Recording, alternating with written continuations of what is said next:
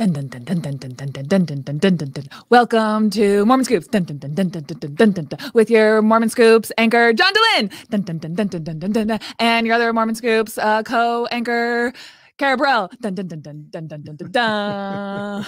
Hi, everyone. Welcome to Mormon Scoops. The date is February 15th, 2022, and we are bringing you some hot tea and toast. I just wish I could rename the program because the church might be toast and we're here to bring you the tea. So if you have questions on your mind, like what is the pervasiveness of the Mormon faith crisis right now within LDS stakes and boards? What is the rise of the conservative fundamentalists, the Trumpsters, the preppers, the QAnon, the anti-vaxxers?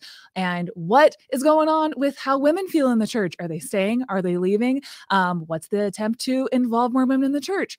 Post-COVID apathy, we all know it. We are all here because of it. So we're going to talk about that, talk about the PMO Mormons, the ones that are physically and mentally out, and the decline of Mormon youth programs that have seen a dramatic decrease in Mormon church service. That's how we have some tea to share. We really, really do. So, and also if you're wondering, what's up with all those temples that President Nelson is announcing? Are they really going to be built? What's going on with the temple department? Are they actually in chaos, or is everything running according to plan because the church is led by prophets, seers, and revelators? We're going to get into all of that tonight on this episode of Mormon Scoops, taking live call-ins at the end of the program. John, why don't you go ahead and tell us how people are going to call in and what that's going to look like?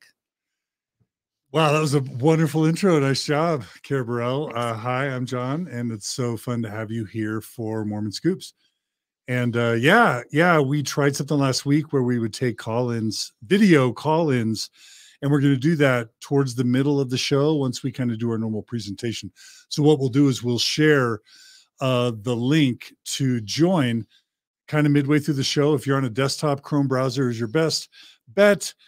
Make sure you enable, whether on your mobile phone or your desktop, both the camera and the microphone.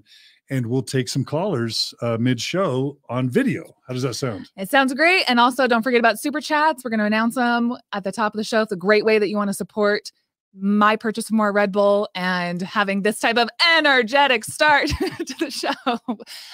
Super Chat is a great way to donate to the podcast. There is a link, a little symbol with a $sign at the bottom of YouTube. Press that, send us a couple bucks, and we'll try to highlight your comment on the show.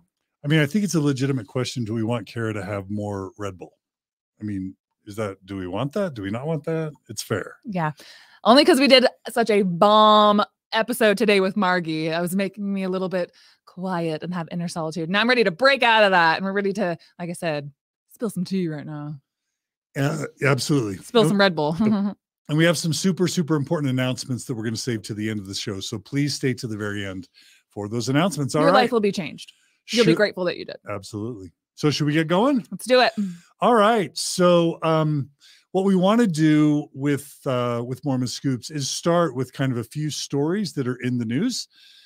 And the first story that's in the news that we think is super important, kind of important. Many of you will remember that Brad Wilcox had a bit of a moment last week. We kind of had Brad Wilcox week on Mormon Stories podcast. We stumbled on a pretty fun, amazing TikTok that was a response to the Brad Wilcox video. And in our sort of short in the news section, we thought we would highlight this video. So here it is, everybody. Good. How come the blacks didn't get the priesthood until 1978? What's up with that, Brother Wilcox? What? Brigham Young was a jerk? Members of the church were prejudiced? That's the bare minimum. Maybe we're asking the wrong question. What it is?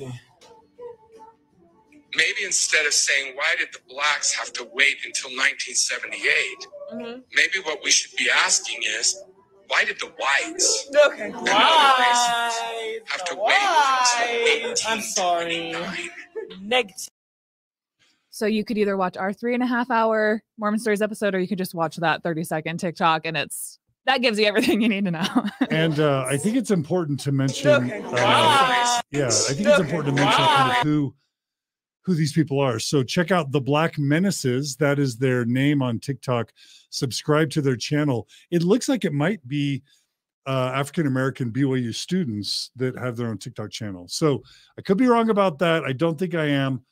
But shout out to the Black Menaces for a really fun response to the Brad Wilcox video.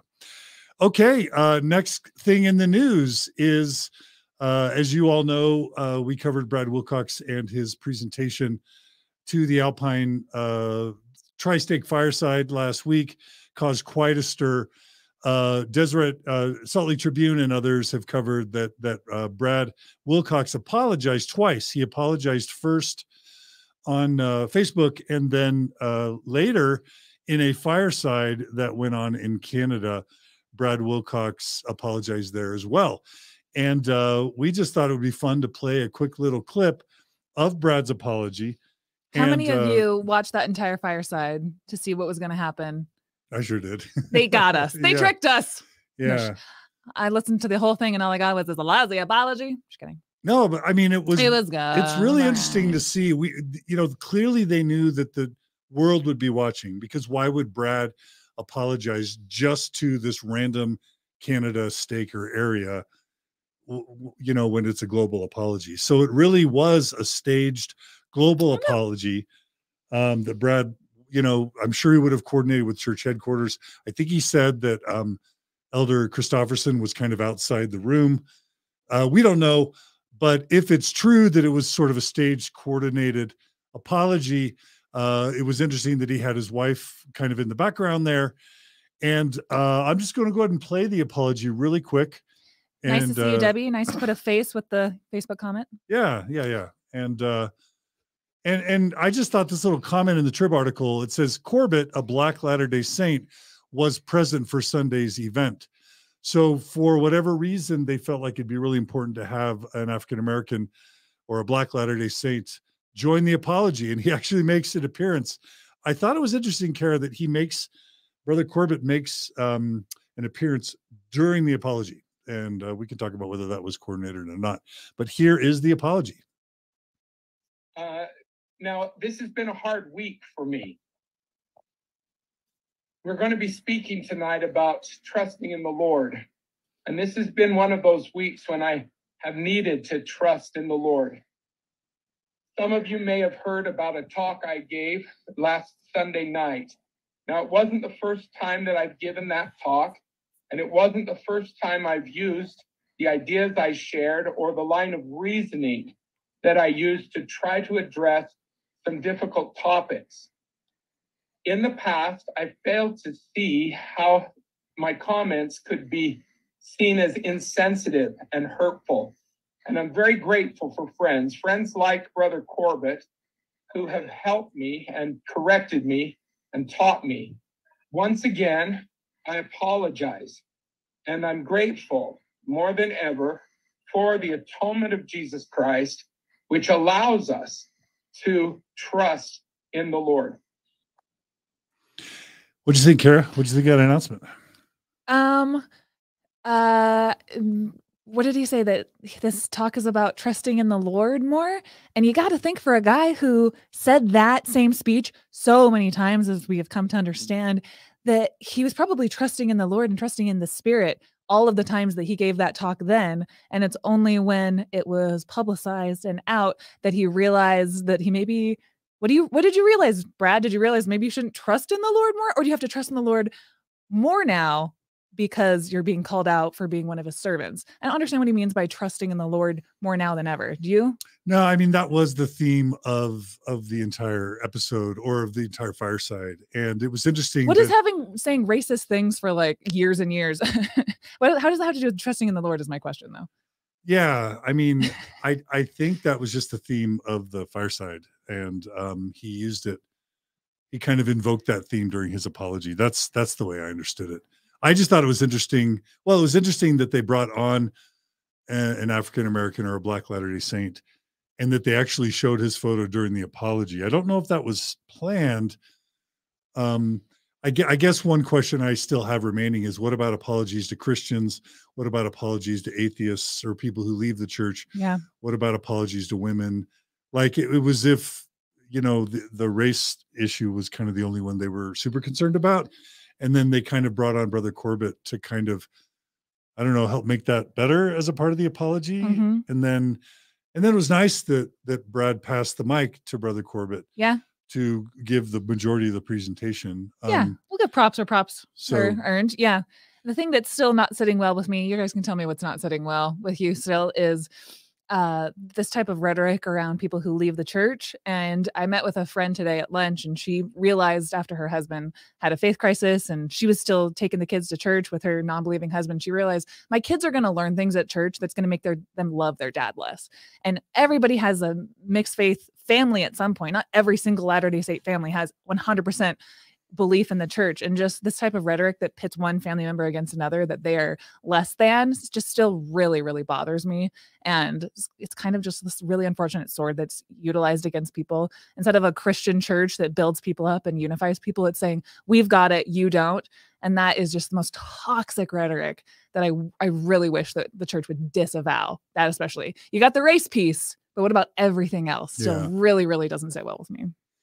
I had a phone call with some friends who live in the Alpine stake. And this is, I thought it was interesting that this is on the hearts and minds of housewives and husbands and youth all over Alpine, which is kind of ground zero in many ways for Mormon church wealth and influence.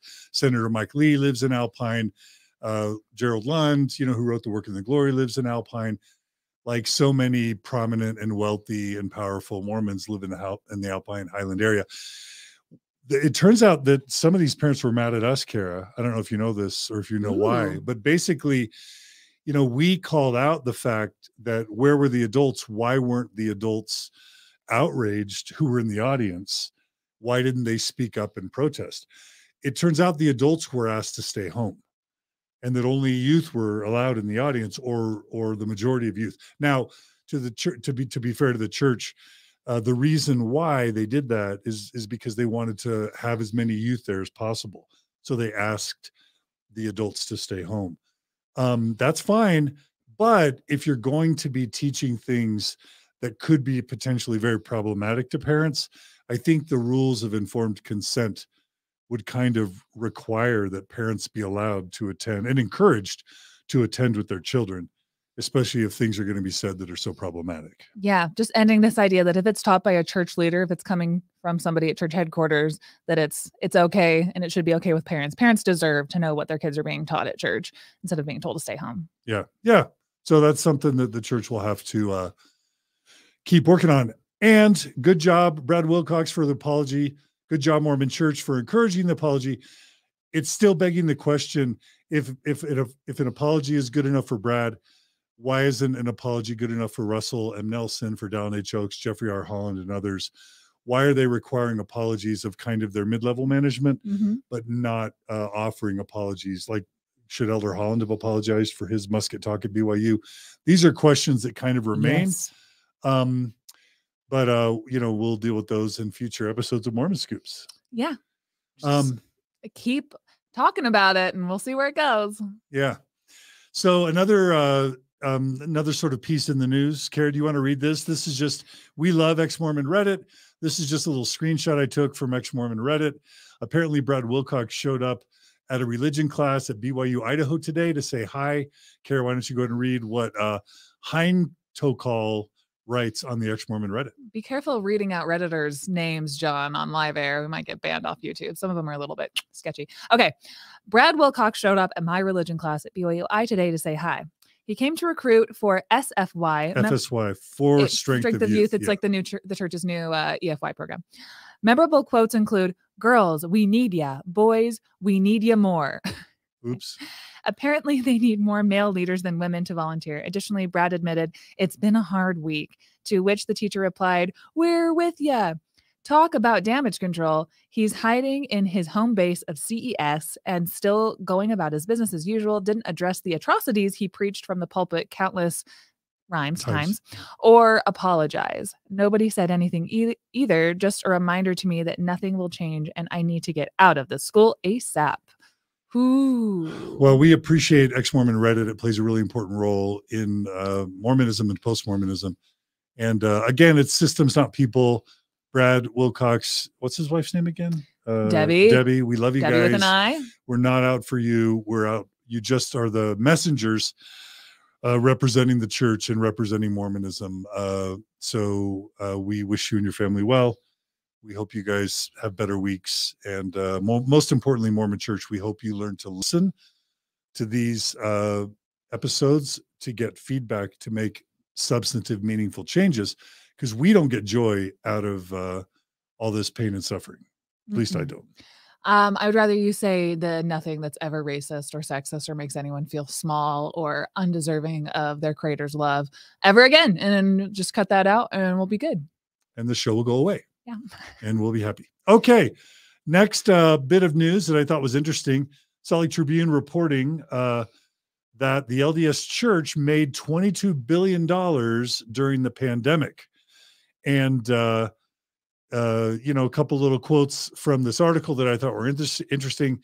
It says the fund remains heavy with technology stocks dominated by what is now a $10.3 billion stake spread among Amazon, Apple, Facebook, Google, and Microsoft. Apple is still Ensign Peak's single largest holding at $2.9 billion, followed closely by Microsoft at $2.8 billion. And then it goes on to say documents show that Ensign's managers bought 118,380 additional shares in Tesla last quarter, upping their position from 462 million to 755 million in the U.S. electric vehicle and clean energy firm. So, Carah, what do you think about Apple and Tesla being at the centerpiece of Ensign Peak's investment strategy? Like that scripture that's like a child will lead them. It's like gay and atheist billionaires will lead them. They're all just like in one club together. So yeah, as long as the church keeps investing in stock and keeps following this rising tide, they don't even need tithing at this point. That's at a long time ago they didn't need tithing, but. And you're, of course, referring to Tim Cook, the CEO of Apple, being an open gay man, and Elon Musk. We assume Elon Musk is probably atheist or agnostic. He's the CEO of Tesla. Do you even know? Have you heard about Elon Musk at all? Do you know? To name his child what he named his child, you have to believe there's no God or no consequences. That's good. All right. Shout out said, to Elon. Let's tag Elon in our Twitter account or something. Play this clip. He would love that. He just needed an ego stroke. He doesn't need Carah to even know who he is. Anyway. One more piece of news, and then we'll get into the main event for today's episode. Really important breaking news today. There's a podcast called Questions from the Closet. It's basically Charlie Bird and Ben Shalati. Both are BYU employees. Charlie Bird, of course, I think he's been Cosmo, kind of a dancer, kind of gay Mormon celebrity at BYU. Cosmo is the BYU mascot. And I was not surprised when he came out of the closet because he's a professional person who just impersonates a kitty cat for a living. So right. I was like, oh, gay, huh? Interesting. Sounds right. Yeah. Hope he's living his best life. Is he? I think he is. For sure he is. And we're about to hear about that. And then Ben Shalati, I think he works for the Honor Code office as well. And these are two openly gay men, again, that work for BYU. Well, we did an episode on Mormon Stories podcast a few months ago, maybe, with Gerardo Simano and one other Mormon Stories listener. And in that episode, we talked about how the Mormon Church has this history of kind of using gay celebrities or gay spokespeople to kind of push for celibacy in the Mormon Church, for mixed orientation marriages, for faithful gay discipleship within the Mormon Church. And we weren't going after Ben and Charlie, but we did mention Ben and Charlie as some of the most recent examples. We had heard through multiple sources that Ben and or Charlie were actively dating other men while they were BYU students and or BYU employees, and that was kind of one of the worst kept secrets in Provo. And whether or not they actually were dating, that wasn't our point to speculate. It was only to say that if they were able to date, and specifically if they were able to date because they were kind of celebrities and had special privileges or permissions from their bishop or special arrangements with the Honor Code office or whatever, that wouldn't be quite fair. Because on the podcast, they were basically telling gay Latter-day Saints, be celibate, get in mixed orientation marriages, live the law of chastity. It's working for us? What? They're saying it was working for them, or what was their, from their experience, that's the way to go? They were creating the appearance, as I understand it, they were creating the appearance that they were celibate, living the honor code, that sort of thing, and encouraging other gay Latter-day Saints to be celibate or get in mixed orientation marriages and live the honor code. And so we basically posed the question, if it's true that you're secretly dating, but telling other gay Latter-day Saints that they should be celibate, live the law of chastity, or get mixed orientation married, that would be kind of unethical. And if they had special deals with their bishops, that would also be unethical. And what it turns out, and this was announced today on this podcast, Charlie comes out, it turns out, as being in a romantic relationship with another man. And this is him. This isn't me outing him. This is him coming out on his podcast, telling his audience, to his credit, I have been deceiving you and others. I have been engaged in what he called same-sex romantic behavior. He calls it SSRB with another man. I've been sinning and not living the honor code while a BYU student and while running a podcast telling other gay Latter-day Saints to obey the honor code and live the law of chastity. Wow. And so to his credit, he admitted that he's been doing this. Wow. And he's still a student, but he also told the audience how he's dealt with that. And basically, and this is sort of our advice to gay BYU students and lesbian students everywhere. What he did is I think he got word that people were starting to talk. So he went to the honor code office and confessed. And because he didn't get caught, but instead because he confessed, they were lenient on him. And now that he's backed off and promised not to engage in same-sex romantic behavior while he's a student, and I think he graduates SSRB. While he remains a student through the spring, he says he's going to not engage in SSRB with his boyfriend. They're going to let him stay. And so this is kind of interesting on so many levels, because if you are a gay or lesbian BYU student and you think that you're going to get caught engaging in same-sex romantic behavior or violating the honor code, Charlie's given us the playbook. Go consider, if this is right for you, going proactively to the honor code office, confessing to them that you have not been faithful to the honor code. Tell them that Charlie Bird did the same thing. He's currently a BYU student, and that the church didn't kick him out, and so they can't kick you out. Yeah, get the word out on the street. Yeah, get that word out.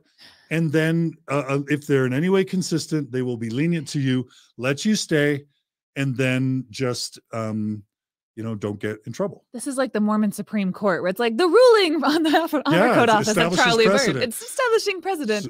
May I refer to Charlie Bird, and then just use that since it worked for him. Honestly, it couldn't hurt, I guess. The stakes are high, so I don't mean to be flippant about this. BYU students, do what's safe and right for you, but you should at least know for sure, if you get caught and you're in trouble, make sure you tell your bishop and the honor code office. You know about Charlie Bird. You know that leniency was given to him. Don't let them ever kick you out of BYU, because if what's good enough for Charlie Bird should be good enough for the rest of the gay and lesbian Latter-day Saints at BYU. I think so. And again, shout out, kudos to Charlie and Ben for admitting this, for being public about it. Maybe this is a brand new day for LGBT BYU students. Maybe they're going to be allowed to date now, as long as they stay in touch with the honor code office and don't get caught doing something bad. I wonder if we were to ask him, though, that do you think is it healthy to completely just not engage in any type of romantic behavior to the person that you're attracted to for your 4 or longer years at BYU? Is that, not only is it sustainable, but is it healthy? I wonder what he would say. Yeah. I mean, I know in my dissertation research, choosing to be celibate was the worst choice you could make for your mental health and well-being. So I think science has told us the answer to that. Gay, straight, whatever it is, you're worthy of love. Yeah. I love you. Yeah. And that may not be true for everyone. There may be asexual people out there or others that. But are you worthy of it? Damn straight. Absolutely. Okay, well, that is our kind of in the news spotlight. It is now time for our main event. Top story. Yeah, we are for the main substance of tonight's show. The question that we're asking is the Mormon Church in decline? An insider report. And let me just give a little background or a few disclaimers. First of all, one of the most significant comments that I receive or questions that I receive constantly, I don't know if this is true for you, Carah. It's sort of like, do the brethren really believe, or are they intentionally deceiving everyone? That's question one that I get. People ask that like as if John Dehlin is like sitting in like a sleepover. Them, hey, Dallin, guys, truth or dare? Do you guys really believe that their legs are like kicking in the background? They're like popping popcorn and stuff, like on a big like cute bed or something. That's how I think everyone imagines. Like, John, tell us. Painting each other's toenails. Yeah, I'm like, they don't talk. I don't know why you think John would know. No, he can do his best guess. Yeah, well, that's question one. Do the brethren really believe, or are they fooling us? But question two is the Mormon Church in decline?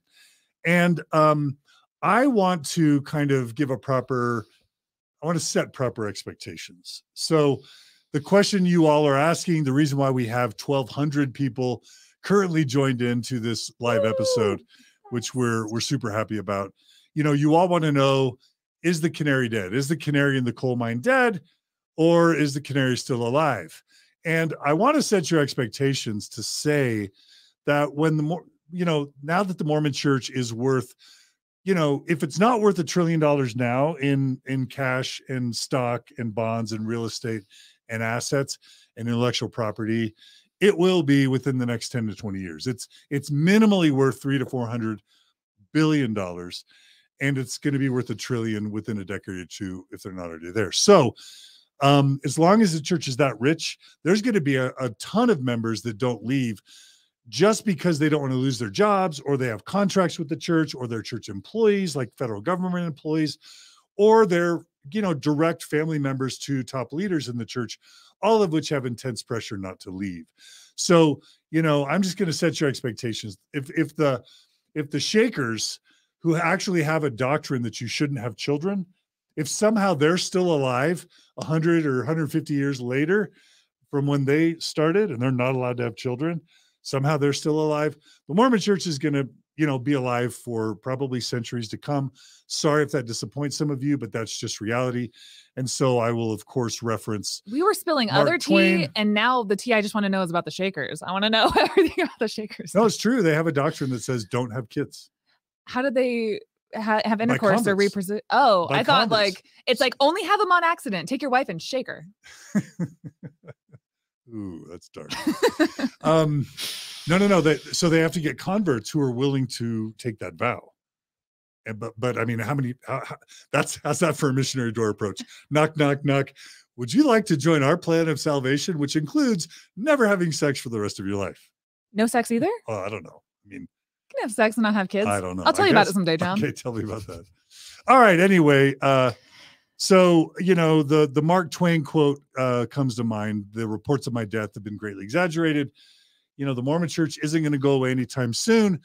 And I'm not going to claim right now that we have some huge, massive bombshells for tonight's episode. But I do think that you are going to find, dear watcher, viewer, listener, some really interesting things on tonight's episode. And to let you know kind of what we're going to be talking about today, I'll tell you how this episode came about. So there is a social media platform for business people. LinkedIn. So I got this email from LinkedIn that's like, John, you haven't visited LinkedIn in like 10 years. There's messages waiting for you. So I sign on to LinkedIn and I go through my messages, and I have like 500 messages that I haven't answered in LinkedIn. I'm embarrassed to admit that. And one of them was from a guy who lives, let's just say, somewhere along the Wasatch Front, somewhere between, let's just say, southern Salt Lake County and let's say southern Utah County. So somewhere along that little corridor, Morador, as they're all the same at the end of the day. there's probably a little bit of difference between like Riverton or like, Murray and like, let's say Spanish Fork. I don't know. No, you think they're all the same? In terms of like most of the people on your block are Mormon, I'm talking about densely populated Mormon area. Daybreak people, you tell us if you're different than Nephi people. You tell us. Or are you all the same? Anyway, we're off track. Fight for second place because we know Provo's number one. All right, go for it. Oh, you're a Provo girl. I'm a Provo girl through and through. The blonde hair, not tell you already. Go on. All right. So as I'm talking to this guy on LinkedIn, he makes a really interesting comment. He says, John, you might find it interesting to know I'm an avid listener of Mormon stories. I've been listening for 10 years. I lost my faith like 10 years ago, but I've stayed in the church because I've wanted to, it's good for my family. My wife still believes, and I want to be a positive influence on the inside. And he says, I'm on the Stake High Council and I have access to all the stats and the data from my stake. And he said, I've done an informal survey of, priesthood leaders in my stake. And I found that 30 to 40% of the members of our stake are not literal believers. They are non-literal believers. What? That's what he said. And we're going to get into that. But that piqued my interest. Because this is a person who's doing interviews and talks to other people in the same position. He travels throughout his stake, gives presentations and speeches to stake members. And he also sits on stake high council meetings, and he, is in stake priesthood leadership meetings. And, but that's not a huge surprise. We have many Mormon bishops, active Mormon stake presidents, active seminary and institute teachers who no longer believe, but they remain in their positions either because they have to, for job reasons or family reasons, or because they want to. So it's not a total surprise, but it's always fun to find out about. Mm-hmm. Are you surprised? Yeah, I actually am. Yeah. Okay, next. Anyway, so this guy's telling me this, and so we meet for lunch, and he gives me the skinny of insider information, anecdotal and statistical, about his stake, also about area, because he attends area level trainings. I don't know if it's Utah area South or whatever, but he attends general authority level trainings from his area. And he has a few well-placed contacts within church headquarters that have given him scoops. So today, Mormon scoops. Yeah. So today we're going to share with you what he shared with me. And before we jump in, I just want to give a shout out to inside sources, like the November 2015 policy leak that came about because of an insider in a bishopric or stake president, stake high council, who leaked that information to me and others. A huge shout out to, this person who, let's say the member of the Alpine stake. Actually, there are a couple members of the Alpine stake or stakes who sent us that Brad Wilcox talk from last week. If we had not received those leaks, we would not have been able to share with you Brad Wilcox Week on Mormon Stories podcast. Comes along. Exactly. And huge shout out to this guy. And I just want to say, if you are aware of insider information within your stake or ward, if you have interesting speakers coming to your ward or stake, please record that stuff. If you have troubling one-on-one or one-on a few interviews with general authorities or bishops or stake presidents, and it's legal in your state or country to do this, please leak to us so that we can make sure that sunlight is an amazing disinfectant to help the Mormon church become healthier, because that's what we want to do at the end of the day. And we don't want to thrust people into faith crises whatsoever, but we are here for you. If some of this information is devastating and on the other end, you need to find a place to go in a community and a new life to build outside of this church that's got, like we were saying with the Brad Wilcox talk, so much toxic rhetoric that is not helpful. It does not facilitate a good Christ-like relationship with your fellow family members, the world in general. So there's some toxic things in this world. And if we can shine a little light on it and make people really evaluate the church that they belong to and what the membership is for and what they're not, then we're here for you. So thanks, everyone. Yeah. And given the stakes of Mormonism, this practice of like secret insider info and speaking to the insiders one way and then speaking to the public another way, that's got to go. So, all right. So without any further ado, we're going to share with you guys some intel from a mid-level Mormon church leader along the Wasatch Front with contacts at LDS Church headquarters, a person that I'm affectionately referring to as Mormon Scoops Deep Throat. So he summarized 5 challenges that are pulling at his stake, all the stakes that he's aware of in kind of the Utah South area, I believe it's called. He categorized it as 5 things: youth apathy, COVID apathy, right-wing cognitive dissonance in the church, LGBTQ plus issues. People under 30ish just don't have a problem with LGBTQ issues, and testimony issues. So that, Carah, is kind of a preview for what we're going to be talking about tonight. That's how he summarized it. And I'm just going to dive in with the first, and this is going to be verbatim text that he wrote me. We're going to start out with some anecdotal stuff, and then he drops into actual data. So regarding faith crisis and testimony stuff, this is what he writes. Do you want to read it, Carah? Yeah. Okay. My brain cells say, Carah, it's your time to go. Move your lips. Okay. Mormon. So this is him writing me, and you're reading. I'm reading it in my woman voice, though. But this is not a woman. This is a stake. High councilman. On the Wasatch Front. Which would be a man. Yeah. Talk deeply. I'd say it comes up in every leadership session of every stake conference and frequently in high council meeting. Our stake president has noted that this is a frequent topic of discussion in coordinating councils, meetings with 20-ish stake presidents in our area. So again, it's not like this problem is going away, but it does feel like it isn't as common as it was 3 to 5 years ago. One member of our stake presidency read the Oaks talk where he said, don't study if you have church history issues. Okay, so what he's saying here, as I understand it, is that faith crisis issues are the topic of the day, that there's not a single meeting that happens on the stake level where faith crisis issues isn't mentioned. That's kind of significant. Yeah, but he's saying that faith crisis issues for historical or theological or doctrinal reasons, the types of things that would cause liberals to kind of leave the church, maybe isn't quite as prevalent as something we're going to talk about in just a second. Any responses to that, Carah? It makes me think of when the electricity goes out in your house and the only thing that you can talk about is like, that's so weird. I'd be doing so much. There's the only topic of conversation is how the lights are off, and you can't really move on with your life until you get the lights back on. But as we are going to tell you, I don't think the lights are going to come back on. I don't think you guys will be able to talk about much else. Well, hopefully they'll change, but we'll see. It's just people in faith crisis, and that's the topic of the day. That's all that they can really talk about, it feels like. And that's part of the problem for them, if I'm in their shoes, is that the more you talk about it, the more you create the problem. So, because if you're talking to all your top leadership constantly about, it's like porn.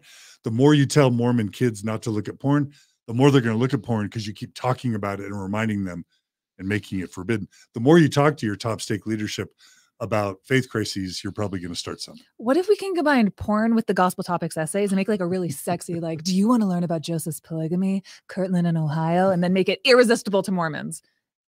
Faith crisis and porn. Anyone want to sponsor me on that project? I'm saying no, but you could do that on your own channel. All right. I'll make it an irresistible. Okay, so that's point 1. Let's go to point 2. Go ahead and read the title because he wrote these titles as well. Cognitive dissonance and angst among conservatives for the first time. Okay, this is important. This may be the defining issue right now. Multiple people in our stake have left the church / distanced themselves from the church and or are openly critical for the first time because of the church's stance on vaccines and masks. Feel the church is too liberal. Multiple people in our stake have either left spouses or are in turmoil with spouses because of the prepper movement / Julie Rowe stuff. Yeah, and this is kind of a he's going to tell us later. This is the defining issue. Can you imagine one of your stake presidency members in a Mormon stake presidency posting anti-vax, anti-mask kind of Trumpian messages on his Facebook page, and the whole stake starts watching? Can you imagine that you're having like a wave within wards and stakes following Julie Rowe, prepper Julie Rowe? We know that like Chad Daybell and Lori Vallow, who ended up killing their own children, they are Julie Rowe. They were Julie Rowe fans. They were Julie Rowe friends. We did a whole episode or a series on the Chad Daybell and Lori Vallow murders, basically, or alleged murders. And so to think that Julie Rowe, who we've also covered our Mormon story, she like is prophesying about the end times. She's choosing dates, you know, when the second coming of Jesus is going to happen. She's encouraging all these preppers to like buy tents and ammunition and guns and go up to the hills and sell their 401ks and their life savings because the end of the world is nigh. Like, this is a bigger problem, as big as the faith crisis, you know, liberal truth claims, CES letter type issues are for the church along the Wasatch Front. He's saying it's a way bigger issue. Julie Rowe, prepper, anti-vax, Trump rhetoric. It's tearing marriages apart, families, and top church leaders are resigning over this issue. Did you you're from that area. Did you have an idea that was happening? All I can say is that I was raised by people that are, I wouldn't say quite preppers, but I was raised by people, and my family is plugged into a certain kind of like more spiritual, hippie, conservative underground community that's been around for years. And they'd have like small little gatherings and like, you know, rent a cabin up at Bear Lake kind of stuff. So I've always known that there was like this underground quiet thing, because that's what my family members were kind of in. But it is interesting that COVID has taken a rise where people have to pick a side now more than ever. And the only thing that I really care about in my deep foundation is somebody is waking up and realizing maybe the person I put my faith in, the prophet, is not what he claims to be. And so the reasons for that I might not agree with, but still the other side of that life-shattering faith crisis is still who I have a heart for. Does that make sense? So did I know about all of this stuff? Yeah, I went to the Book of Mormon Evidence Conference, like I brought up like 1,000 times. And that is very much that crowd too. Do you know what I mean by that? Like people who have their own kind of off-brand of Mormonism, where they sustain the leaders, but they still think that they have a certain connection with truth that the leadership does not access, that they do. Yeah. Yeah. And we're going to get to that in just a second, because the church has an answer for that. But I'll just add to what you're saying, Carah. The church is really being split in two, because they have liberals and progressives and pro-LGBT people and pro-women and pro people of color on the one hand, that's pulling the church in one direction. And then you've got these prepper fundamentalist super conservatives pulling the church in another direction. And it's got to be an excruciating task to try and stay centered and not lose both wings. So let's go to the next slide. This continues the conservative sort of commentary. Carah, do you want to continue? Cognitive dissonance and angst among conservatives for the first time. Part two. I can't stress enough how big of a deal this has become. Well, we had a high-ranking leader in our stake released because he was too pro-Trump on social media and believed in the QAnon stuff as well. The combination of anti-vaxxers, Julie Rowe-ites, preppers, and insane conspiracy theories, plus the church's relative moderation on those issues, has caused real schisms in wards and quite a bit of radicalism in wards among some. Yeah. So this is just repeating kind of what we just talked about. Anything else you want to, I mean, the QAnon stuff is also significant, because the QAnon conspiracy theory, it really reminds me of like Ezra Taft Benson, No Man Knows My History, John Birch Society conservatism that, you know, that we brought on Matt Harris on Mormon Stories podcast to talk about during the kind of 60s and 70s, Ezra Taft Benson kind of years. And QAnon just falls right along with that. But the fact that QAnon has kind of infected, you know, Mormon wards and stakes throughout the Wasatch Front, it's a little bit of the chickens coming home to roost, because if the Mormon church doesn't encourage critical thinking, if the Mormon church doesn't encourage people to value evidence, if the Mormon church kind of relies on emotion as a way to discern truth, then yeah, you're going to have a lot of people who are devoutly religious incorporate sympathies towards, you know, movements like QAnon into their worldview, and it's going to infect the church. People who sometimes don't know how to decipher real types of data, analyze things, versus just go off of what feels best and stick with that, and, you know, everything else be damned, because their feelings trump all. No pun intended. Yeah, in some sense, religion can be viewed as a conspiracy theory. And so how different is QAnon from a set of religious beliefs? Believing in something you can't totally see, but you can read the tea leaves and feel the spirit and know it's true. Yeah. And just to be clear, I don't think I think people get into certain ideas that we all want the best for ourselves, our family, our countries. And we have disagreements about how to best analyze the data of what actually will have that come to fruition. And so people who are in all of those different camps that we just explained, I truly believe I was very conservative, grew up like in an anti-vax family. My parents have Trump painted on every car. Like I grew up in the most version of that. My parents had never heard of QAnon though, so don't tell them about that one. But we're interviewing Rod Meldrum on Friday, like the Heartland theory, universal model, all of these things that are just not really based in evidence. I was raised in that, and I still have a love for these people, and I believe that they're genuine good people who are looking for how to, get out the truth, to try to better society, better people, that they think they have the answer. Unfortunately, I don't think that they do, but we all want to believe that people are doing the best with the information that they have, that they don't have nefarious motives. Yeah. And we don't want Mormon stories to be partisan, Republican or Democrat, conservative or liberal politically. I believe there are good reasons to be in either party or independent. We have John Larson on, who clearly takes one side, but we want our Republican or conservative listeners to feel like our show is safe for them. So just that's to be as explicit as possible. We may have our personal biases, but we want you to feel comfortable on Mormon Stories podcast. For sure. Okay, a third slide that relates to conservatives, Carah, and this is going to be a little bit repetitive, but he's just really emphasizing and giving a little bit more detail. All right, part 3. Personally, I think this poses a bigger threat to the church than the stuff we dealt with 10 years ago, church history issues, etc. I can't stress this enough. I think you'll see more talks about the organization of the church and how revelation flows through the first presidency, 1270, area presidencies, stake president, bishops, etc., because some of these extremists think they're receiving coded messages from the general, General conference talks. General conference talks. The church will re-emphasize this isn't the way it works. Elder Christopherson gave a talk literally about this subject in a Utah area meeting that every ward in Utah watched for the 5th Sunday last week. You'll see more of this. Wow, that's so interesting. What's interesting about that? Because people, QAnon is based on like coded messages. It's people being like, like I was just trying to say, people who have a genuine love for the country and for like ending child sex trafficking and things that are obviously horrid atrocities that we don't want to see any more of. And the way that we're going to stop them is through a coded message and not actually paying attention to the broader issue of how to actually get things done, I guess is a nice way to put it. Yeah. And so people who are already programmed to look for like, oh, other people are not smart enough to get this message, but I got it. I've got the intel. And that's exactly how the people that I know that I just mentioned earlier, that's exactly how they think, that they have a more supreme, in tune, spiritual intellect that can decode these messages more than just your average ward member, that they've got it.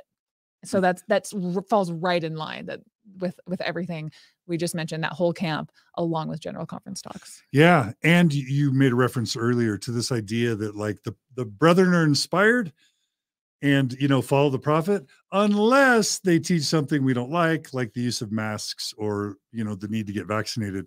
And then we're all entitled to personal revelation to sort of, diverge from the path that the prophets, seers, and revelators have given us. And basically what we're hearing here is that expect messages from the church telling us what the official formal channel of communication is, personal revelation, yep. Personal spirit, not so much. Look for it to come prophet, first presidency, quorum of the 12, general authorities, area or authorities, down to stake leaders. It's kind of like when Joseph Smith was translating with the Peepstone, and then was it Hiram Page that wanted, to get in on the action of being able to have his own inspiration through the Peepstone. Do you remember what happened? Hiram Page? Wasn't it Hiram Page? Joseph's like, yeah, that Peepstone interpreting, that's kind of my job. Uh-huh. You got to back off. Listeners and viewers, tell us in the comments if it wasn't Hiram Page, but the church is always having to fight this tension of prophetic authority and personal revelation. Yep. It wants to hold both, but it's problematic. So yeah, so fascinating. So follow the brethren. No. Follow the Spirit as long as it tells you to follow the brethren. If the Spirit tells you not to follow the brethren, then follow the brethren. So basically, I always follow the brethren. Yeah. And if I can, is this true? Do you know this for a fact? I'm going off of something that somebody told me at the Book of Mormon Evidence Conference. So I'm going to hold that with a little distance, that the church has stock in like big pharma stocks. Sure. Yeah. And so I think a lot of the conspiracies are led to that Russell Nelson is going to be doing and saying things because he's trying to, stay in line with the corporate narrative of what Big Pharma would want him to do. So there's going to be certain areas that they can discount. And then other areas like not accepting their gay family and friends. They're right on point with Russell on that. Yeah, it's fun. It's fun. It's fun. Okay, so that's the conservative schism that's happening within Mormonism, according to our Mormon Scoops Deep Throat. Now, quickly to a really brief mention of a topic about women. And I'm just going to read this because it's really brief. Basically, he made the point that state council, which I guess is different than high council, and what's different about state council than high council is that state council includes stake women leaders. He says that state council is held just as often as high council now. So I guess apparently in the past, it's been the norm for stake high council to meet with just men much more frequently than state council that included the women. And now they're increasing state council so that more women can be involved in, I guess, at least being made aware of stake business, but maybe even to be more involved in decision-making throughout the stake. I mean, that seems to be an unambiguous good. What do you think? Yeah, I'm curious what the people's reaction is to that then. If they're like, great, or they're like, mm-mm. I'm sure there's women that are like, more worthless meetings. That's the last thing I needed. I know. Let's turn on Mormon Stories. Yeah. Welcome, everyone. Take a word from our sponsor. Welcome to Boring Meetings. Taking a break, Mormon Stories. Really quick, hey, viewers and listeners, please know that we're going to be sharing the link to this StreamYard broadcast in just 10 or 20 more minutes, and we want to hear from you, our live-in callers, to join us. So be ready once we're ready to share that link to join us. Okay, now to kind of how COVID is affecting activity along the Wasatch Front. We've all wondered, haven't you? Like, has church activity dropped since COVID in any sustainable way? This is a comment that he made about that. And here it is. Carah, do you want to go ahead and read that? Starting to be, remote viewing of sacrament and stake conference. Quote. So basically, obviously, they've been holding stake conference and sacrament meeting over Zoom. Yeah. So that people you should attend. say Zoom because remote viewing is a whole other thing. Oh, it is? Yeah. Do you know what remote viewing is? We'll talk about it later. Okay. Psychic stuff. Okay. Again, stuff my family's into. Starting to be controversial. Many want to keep it, but others feel like it's giving people an excuse not to go to church. Yeah. True. So some want to keep, I think people enjoy their brunch. They're learning about the concept of second Saturdays, which is kind of a post-Mormon conference. They're realizing not getting your kids dressed up for church. That is a high that nothing can top, except for Mormon Stories. Yeah. Tune in, Mormon Scoops. Yeah. And brunch and just like walks and hanging out and just loving your family and enjoying them. Listen to church while you're like walking through the park or through the forest. Yeah, don't take that away from them. It's compelling. So anyway, there's controversy in the stake about whether we keep remote viewing or cancel it. Because obviously church attendance is down. We're going to be talking about that in just a second. But let's move on to what he's calling COVID apathy. Take it away, Carah. I hope I can read all these words. Quote, 3 years ago, if you would have asked me if I think the church is any real danger of... Is in any real danger. It's a typo he wrote. I'm still perfect. In any real danger of withering up and drying away, I would have said no. But post-COVID, I think I'm less certain in that conclusion. Sacrament meeting attendance is down. Youth programs are not functioning. Remember, the church launched them in January of 2020. And priesthood/Relief Society attendance is down. In short, people realized that they could miss church twice a month and the world didn't end, and they enjoyed it. So this won't result in people leaving in droves now, but it'll result in generational weakness across the church. 2 families on our street that were active basically only come to church when it's convenient, which is less than once a month. Anything interesting about that to you, Carah? Yeah, just like you said, people are recognizing that the world doesn't end and life can still go on, and you can still have spirituality. You can still, follow the rules and the structure and have a very fulfilling life without all of the other rigmarole. I think it's worse. I think people are realizing that they can sometimes have a happier, healthier life without going to church on Sunday. Yeah. you just don't have a calling to even go to. You don't have to like do all this like anxiety and prep throughout the week. Like being a member of the church is a high demand like lifestyle. Yeah. And just to take a little bit of that pressure off, you know, that analogy in church where it's like you have a backpack full of rocks and then you get to the top of the, you know, that story that they always tell. It's like you get to the top of the mountain and the mean girls put rocks in the girl's backpack. And then you realize you don't need all those backs. The atonement, repent. No, the backpack full of rocks was all of the rigmarole. It was all of the extra stuff that you don't have to do. Yeah. Yeah.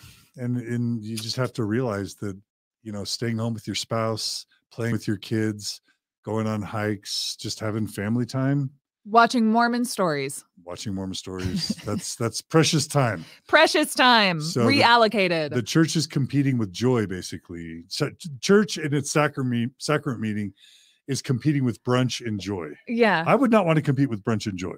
Would you? I cannot. I mean, hello, Mormon stories demographic of parents who have had to get kids in their church clothes and screaming, keeping them quiet in sacrament meeting. That is a ball of stress. And no parent has ever done that in church and said, there's no place I'd rather be than right here. No, not a single human. Said no one ever. Said no one ever. It is, I'd rather be anywhere than here right now. And Heavenly Father, this is just a note to Heavenly Father. If you want the world to be prepared for Jesus coming back, you should not have sent COVID. And if you want your one true church to grow and consume all the earth, you should not have sent COVID. Or separating the wheat from the tares, John. Oh, okay. That's a good point. Okay. The next quote we've already mentioned, but we're just going to mention it again because this is in his words. This is a direct quote. It's about the level of active disbelief in his stake. There's this term that you used in the intro, PIMO, P-I-M-O, for our Never Mormon listeners, which is actually half of our total audience. PIMO means physically in, mentally out. So it's basically people like me and Margie for the 11 years after we lost our faith, where we're like, well, we want to raise our kids in the church. We like the community. We live here in Utah. And, you know, we'll catch a lot of family grief if we leave the church. And so we'll just stay in it, but we really don't believe. So, you know, the question is what percentage of, you know, members are PIMOs? And this is anecdotal, but this is a stake high councilman on the Wasatch Front. It's his opinion. Do you want to read that, Carah? Yeah. My estimation. I can read. My estimation is that 30 to 40% of active members don't believe literally. This is a guess based on my conversations with mostly men in my ward and stake. Ooh. Yeah. And like, again, it's anecdotal. So we're not claiming this is a scientific study, but like an active stake high councilman along the Wasatch Front is saying this. He's saying he's talking to other stake high councilmen. He's talking to bishopric members. He's talking to leadership throughout the stake. He's traveling from ward to ward. And this is what he's finding out. And I have no reason to think that it really would be that different, because I really think that the stake is a representation of the surrounding area. Yeah. Think about the Thanksgiving Point area, Alpine, Lehigh, Highland. Think about BYU and all the professors that don't believe anymore, but they don't want to lose their jobs. Sure. Think about the Silicon Slopes area with all those tech savvy, you know, businessmen and women who probably have stumbled on CES Letter. You know, they're internet savvy. They know the writing is on the wall, but like it's good for business, or it's good for family, or it's good for golf. Great examples. Yeah. My other example, like think of all of the people who have like really in tune awareness of their self-worth. They're just like not checked into anymore. So anyway. Carah Burrell, she'll be here all week, everybody. Thanks, guys. That's good. Okay. So that's interesting. But it's anecdotal. Now he goes on to talk about the youth, and this is kind of a big deal. So Carah, take it away. Young men are going on missions less and coming home early from missions more often. They don't go to activities as much. There is no vibrancy or vitality in the youth program. Remember the timeline. The church killed scouting in 2019 and then started new programs in January of 2020. So 2 years now of no real youth activities and no youth conference and no EFY or the SFY programs. And the youth are suffering because of it. Yeah. So suffering. What's that? Suffering? Are they suffering? Or are they living Well, their best life? Actually, we're going to talk about that in just a second. But basically, the church has had dead youth programs for a couple of years, and that's kind of a serious deal.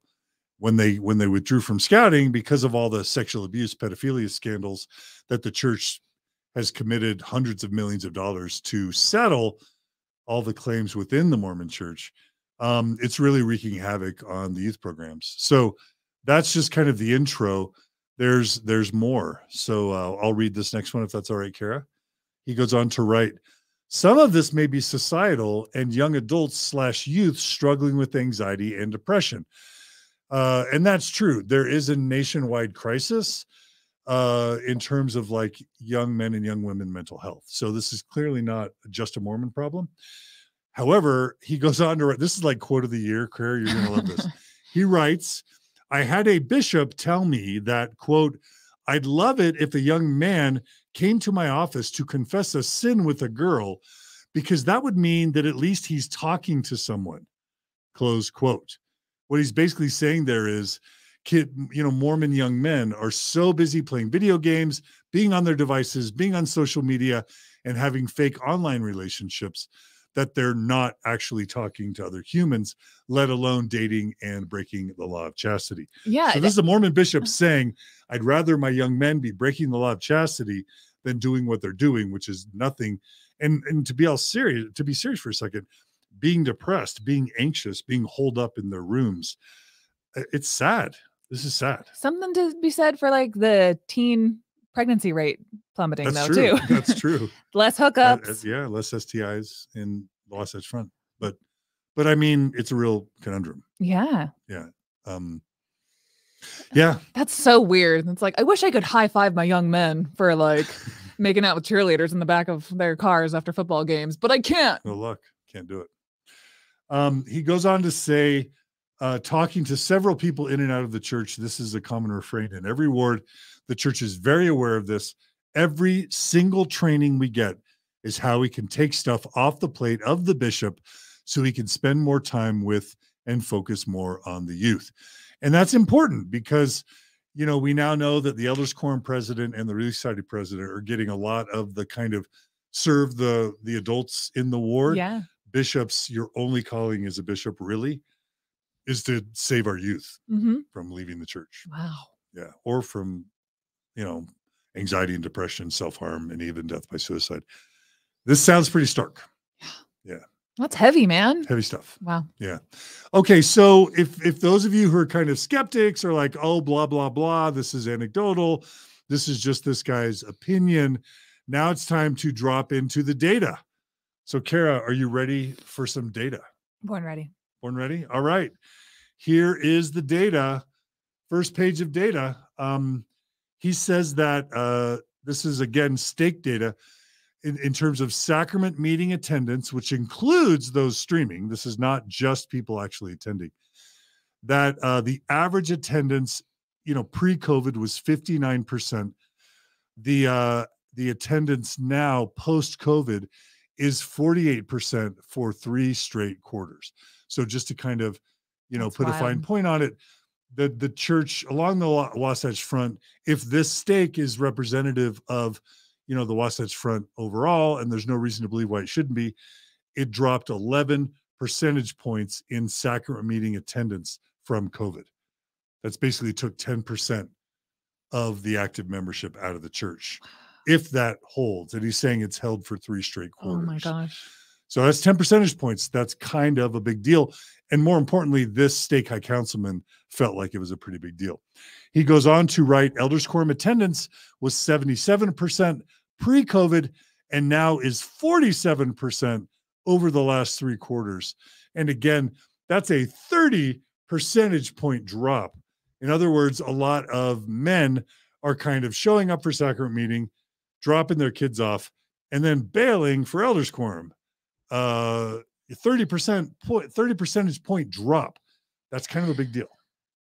Raindrops on roses and people bailing from church. These are a few of my favorite things. Yeah, this is a big deal. And, the Pew Foundation would, suggest that this is not just a Mormon problem, but, it's important to see how this is affecting the church. All right. In terms of endowed members with the temple recommend, pre-COVID, it was 78%. And I'm assuming that's of the adults in their wards and stakes. Now it's 61%. So again, a 17 percentage point drop in temple recommend holders. And that follows this PMO theory that like there's a bunch of adults that don't want temple recommends because they're either not paying a full tithe or they don't believe anymore and they can't answer the temple recommend questions. So now adult temple recommend holders have dropped to 61%. And then there's going to be a percentage of those that just lie to get the temple recommend, or they nuance their answers to the questions. So what do you think about those data? It makes me think that the church is toast. Like, I don't think they're going to be able to recover from this. That Well, I mean, people are toast so means they're dead. It means that they. I think that yeah. What I mean by toast is like this is on the way out. This is like Lulu Rich. This is spending a bunch of money building fancy temples, like showing off that everything's fine on the outside, and while it's completely a sinking ship on the inside. I mean, that's a stark interpretation. We'll see if he agrees with you. I get one extremely unnuanced take per episode. That was one. Yeah, well, I will just say that it definitely seems pretty intense. And he's going to give his opinion later. Can we just thank really quickly all the people, Tasha Johnson, Julia Allred, Sarah, several super chats are coming in through YouTube. That's where you click on the little dollar sign and donate. We pay Carah through these super chats. We pay Jen, we pay Jennifer, we pay Gerardo, me, all these facilities. We are so grateful for these super chats. Do you want to read a couple? Is it worth reading or should we not read them? If you want us to read them, we will, and we hope that it's not disrespectful that we don't read them. We're just trying to we're trying to go fast here, and we would stop because there's so many because people love giving us money. We're just getting so many super chats. Well, we're grateful for the support because we couldn't do this without you. So, all right. And somebody said, I'll read this one though. The world does not deserve the incredible humor of, what does that say? Carah offers. Oh, interesting. Oh, Marisa, we're not worthy. Can I just do a Wayne's World? We're not worthy. We're not worthy. We're not worthy. It's true. Thank you, Sarah, for your comments about Thanks, Carah. everyone. The Sarah Carah team. That's what that was. Okay, let's go on to more data. This is about the youth. And Carah, are you ready for kind of, from the church's perspective, some very disturbing, troubling data? Are you ready? This is what are you guys ready for what keeps the general authorities up at night? No, and stake leaders, ward leaders, parents, it's a big deal. All right, should I read it? This is significant. All right. Data from one Wasatch Front stake youth. Young men priesthood meeting attendance, 84% was the average in 2018-2019. Now have an average of 60% attendance over the last 3 quarters. Young women attendance. Wait. We just have to stop on that. Sorry, just highlight the men. That's the a boys. 24 percentage point drop in priesthood attendance for young men. 24 percentage points. That's not a 24% drop. That's a 24 percentage point drop. It's a very significant reduction. Okay, young women. Young women attendance, 88% was the average in 2018. Pre-COVID, yeah. Pre-COVID, 2018, 2019. Now have an average attendance of 63% over the last 3 quarters. You want to do the math on that one? Heck no. That's a 25% percentage point drop for the young women. So this is interesting. The young women attendance has declined at a higher rate than the young men attendance in that stake. Curious. So, yeah, it's a problem. So that is super interesting as well. This is probably, I think, some of the biggest revelation in this whole episode. Males 18 through 25 who are serving or have served a mission. Pre-COVID, it was 49%. Now it is 31%. And basically, that stat goes on that the percentage of young men in their ward, 85%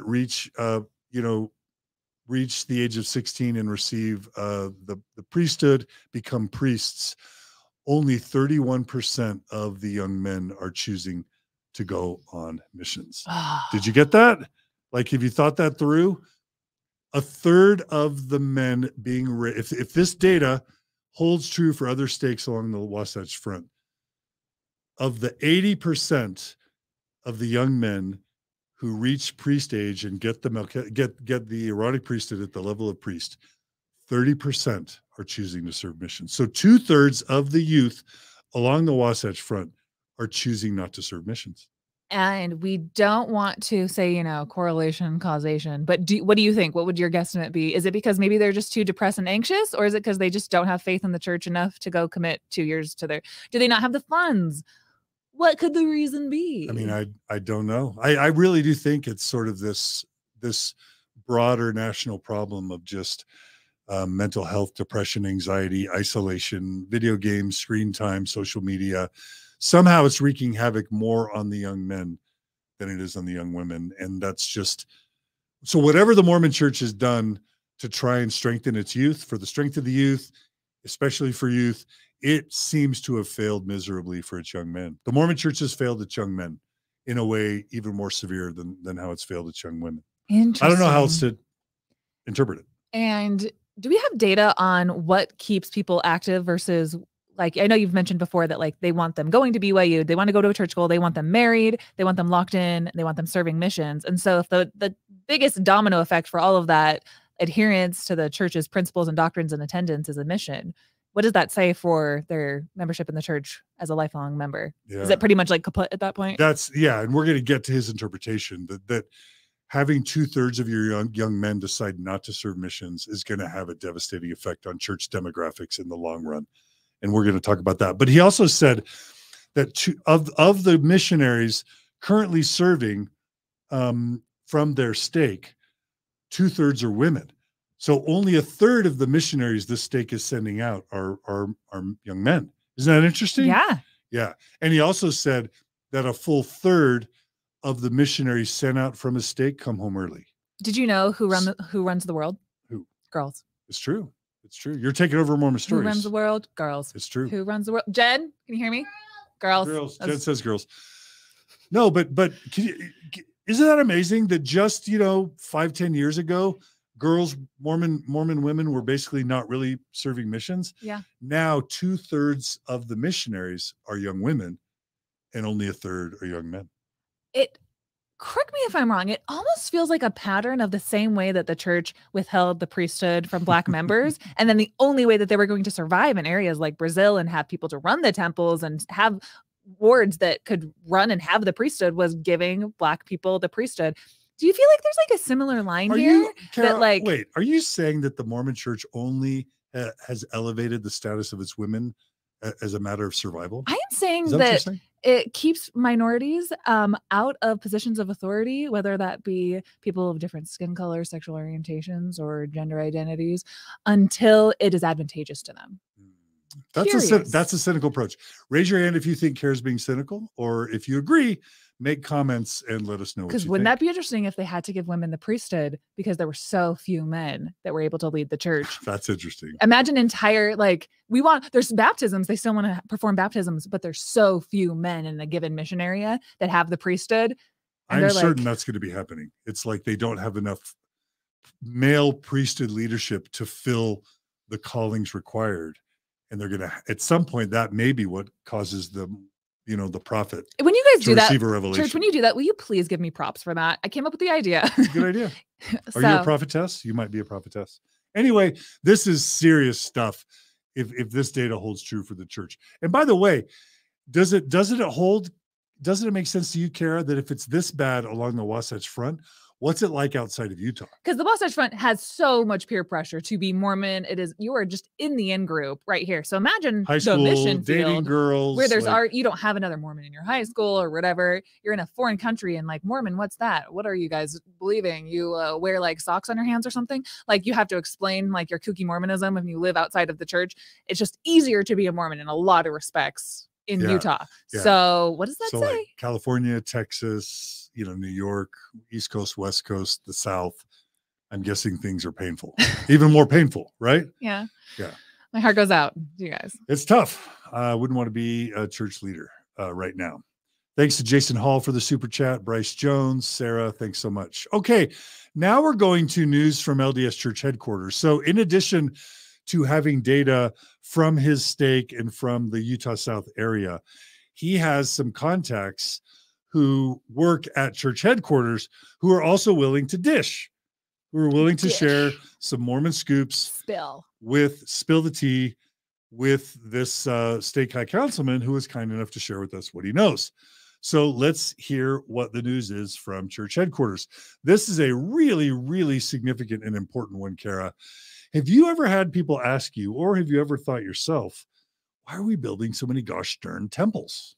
Have you ever wondered that? Like in places like Austria and Rome and Italy, or even like Orem, why are we building so many temples? Have you wondered that? I wondered, yeah. And all I can come up with is that there's like really wealthy Mormons who want to go on like a world temple trip. And they're like, we only have 100 to choose from. Could you build some more? Well, an alternating theory, Carah, is just the church is growing. It's growing exponentially.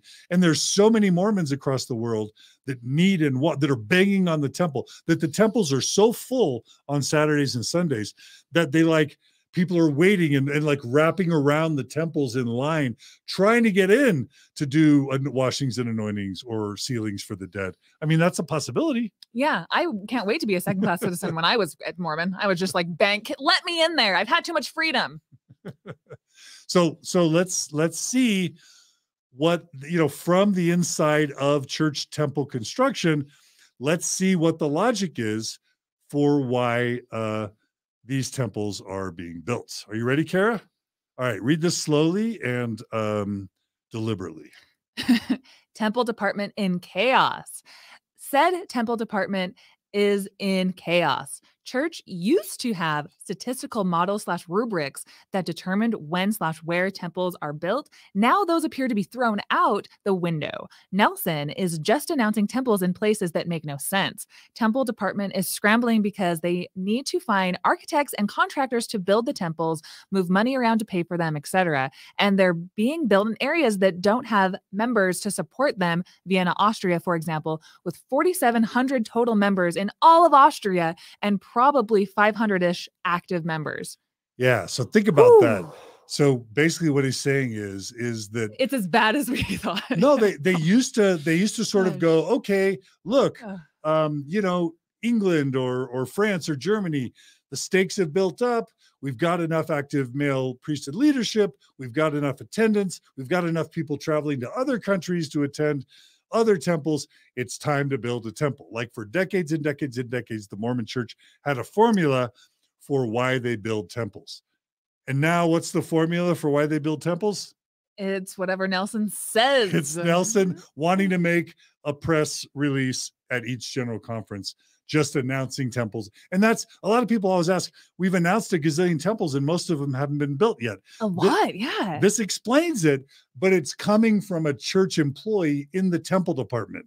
Just saying, this is how we used to do things. It made sense. And then we get a new prophet in who's like, this is the way it's going to go because I am the prophet and nobody questions me. Even though people, I mean, anyone who's worked in any kind of position, like a group project, and you're like, I'm smarter than that person. Why are they running this show? I'm sure that's how the temple department is probably feeling right now, where it's like, this is not how we have a functional temple department right now. Rusty, back off. Russell M. Nelson's own employees in the temple department are describing the temple department as being in chaos, and that these decisions are causing everyone havoc, and they make no sense. And again, that stat about Austria having only 500 active members, and they're building a temple. They're building a temple for basically 1 to 2 stakes. Yeah. Like, does that make any sense? Yeah. Not to mention, like, if the temple department's in chaos, and it's so expensive to build temples. How much does it cost to build a temple? Somebody told me once it was like $60 million. Tens of millions for sure. Yeah, tens of millions. And we all know that I tried to be as much like a Christian as I could when I was in a church. And it hurt me that I didn't feel the spirit when I was at the temple. It didn't make sense to me why these ordinances need to happen. And that I'm spending so much time and money investing in a church that builds these things when that tens of millions of dollars could be going to soup kitchens, could be going to what the church spends less than 1% total on their humanitarian efforts. And not only I don't believe that I'm getting a lot of fulfillment out of this practice of going to the temple. I believe that this work is important. We could do it after we're dead, maybe. And then also on top of that, this money could be allocated so much better. Totally. Some theorize that literally these temples are being built just as a status symbol, kind of as a flex to our wealth worldwide. And others say they're kind of just tourist destinations, mostly for rich, wealthy, traveling, retired Mormons, to allow them to have these luxurious vacations with their posterity, you know, traveling to these luxurious foreign countries. And it's sort of like to say, hey, all you wealthy, privileged, connected, second anointing receiving, wealthy Mormons, make sure and visit the temple wherever fancy country you go in, you know, to visit with your family. I mean, yeah. And you guys tell me if you feel the same way. When I was Mormon, like I tried to just describe right now, it was not my Christianity that told me to go to a luxurious, opulent building to go worship God. It told me to do the service in the ward, drive somebody that didn't have a car to the bishop's storehouse and help them get food, feed the missionaries, do service, and not just sit and do these ordinances over and over again in this sitting underneath a chandelier that cost, you know, $200,000. That's how much a chandelier costs in a Mormon temple. I know that from somebody who used to work one. The point is, I don't feel like, I want to ask, just kind of poll the audience if you guys want to tell me your responses. Did you feel like that, John? We were like, I don't even know the Christianity that I feel like a lot of Mormons practice. It just doesn't coalesce with this very old school, opulent version of like showing off our wealth. That's not the Christianity that I think we're even moving into right now. Yeah, I think people want to move away from that. Like people need water, people need vaccinations, people need sanitation, they need education, they need literacy, they need safety, they need schools, they need, you know, all sorts of things, mental health. Imagine if the church took the hundreds of millions, if not billions of dollars it spends every year on these temples to do dead works. Yeah. What if they took that money and actually tried to make the world a better place? And every hour that you spend doing these ordinances for the dead are spent on the living. Yeah. So absolutely. That would be amazing. So I don't think this is a system. Free tip, free advice from Carah and John. Free advice. Yeah. Again, this is honestly what I think would make the church live up to its name of being led by Christ. It seems obvious that this is like a red flag, that this is not a Christian church, like led by Jesus Christ, the way that it purports. It hurt me when I was Mormon. I didn't feel a connection with it. And I think people are recognizing that too. Or maybe I'm just one of them. Or the Lord's ways are higher than Carah's ways. I mean, it's also possible that the Lord knows what he's doing and we're confused. I mean, that's possible. Yeah. All of this, like scriptures that he put in about, Jesus saying that he's the son of God and he doesn't have a place to, like, foxes have holes, birds have nests, but I'm the son of God and I don't have any place to rest my head. He was just joking. That's metaphorical. That was a joke. That's symbolic. He said, my house has $200,000 in chandeliers. That was in the footnotes. Carah, I missed it. You're very cynical today. You're kind of spicy. I think Red Bull's made you a little spicy. I actually had a nap. This was after. Okay, no naps or Red Bull for Carah. She's spicy. You're spicy today. This is Mormon Scoops. This is after hours. Okay, after hours. All right. Let's go on there. But there's more from the temple department, from an inside source in the temple department. Do you want to read this, Carah? No, because I need to get my charger. Okay, I'll read it. So this well-placed source within the temple department continues, and he writes, quote, so the missionary department is having to scramble to find senior couples from the Mormon corridor to staff the temples. It's a chaotic mess at the moment and shows no signs of slowing down. Nelson will likely announce 10 plus temples in every general conference until he dies. Again, temple building used to be based on a rubric like X number of members and Y number of people paying tithing. And now temple announcements are simply uncoupled and unrelated to reality on the ground. It seems to be totally random where they're building. That again, it's a little bit repetitive, but you know, that's what Russell M. Nelson's own temple department is feeling from the inside. Okay. So everyone, please tell us if you are loving this episode, if you want more Mormon Scoops, what night of the week you'd prefer it to be on. And we're just going to keep bringing you all of this amazing content. And I'm stalling because I'm having John read a text from Gerardo. Okay. So Gerardo is wanting us to know that super chats are great. We want to encourage that. But also we have attached a fundraiser sort of button to this episode because apparently we'll take your donations wherever they come. Super chats are great. Gerardo's saying that YouTube takes 30% of the super chats. But if you donate to the actual fundraiser that's that's associated with this and other episodes. If you donate straight there, the full amount goes to our nonprofit, and YouTube doesn't skim 30%. So anyway, we'll try and make sure and remind people of this. Thanks, Gerardo. We love you, and we appreciate that. Give it up for Gerardo. Give it up for Gerardo. We love you, Gerardo. He was MVP of the Brad Wilcox week. Absolutely, and of many other weeks. Love you, Gerardo. Okay, so that's kind of like that explains the massive building of temples. It's literally just kind of like a Russell M. Nelson flex.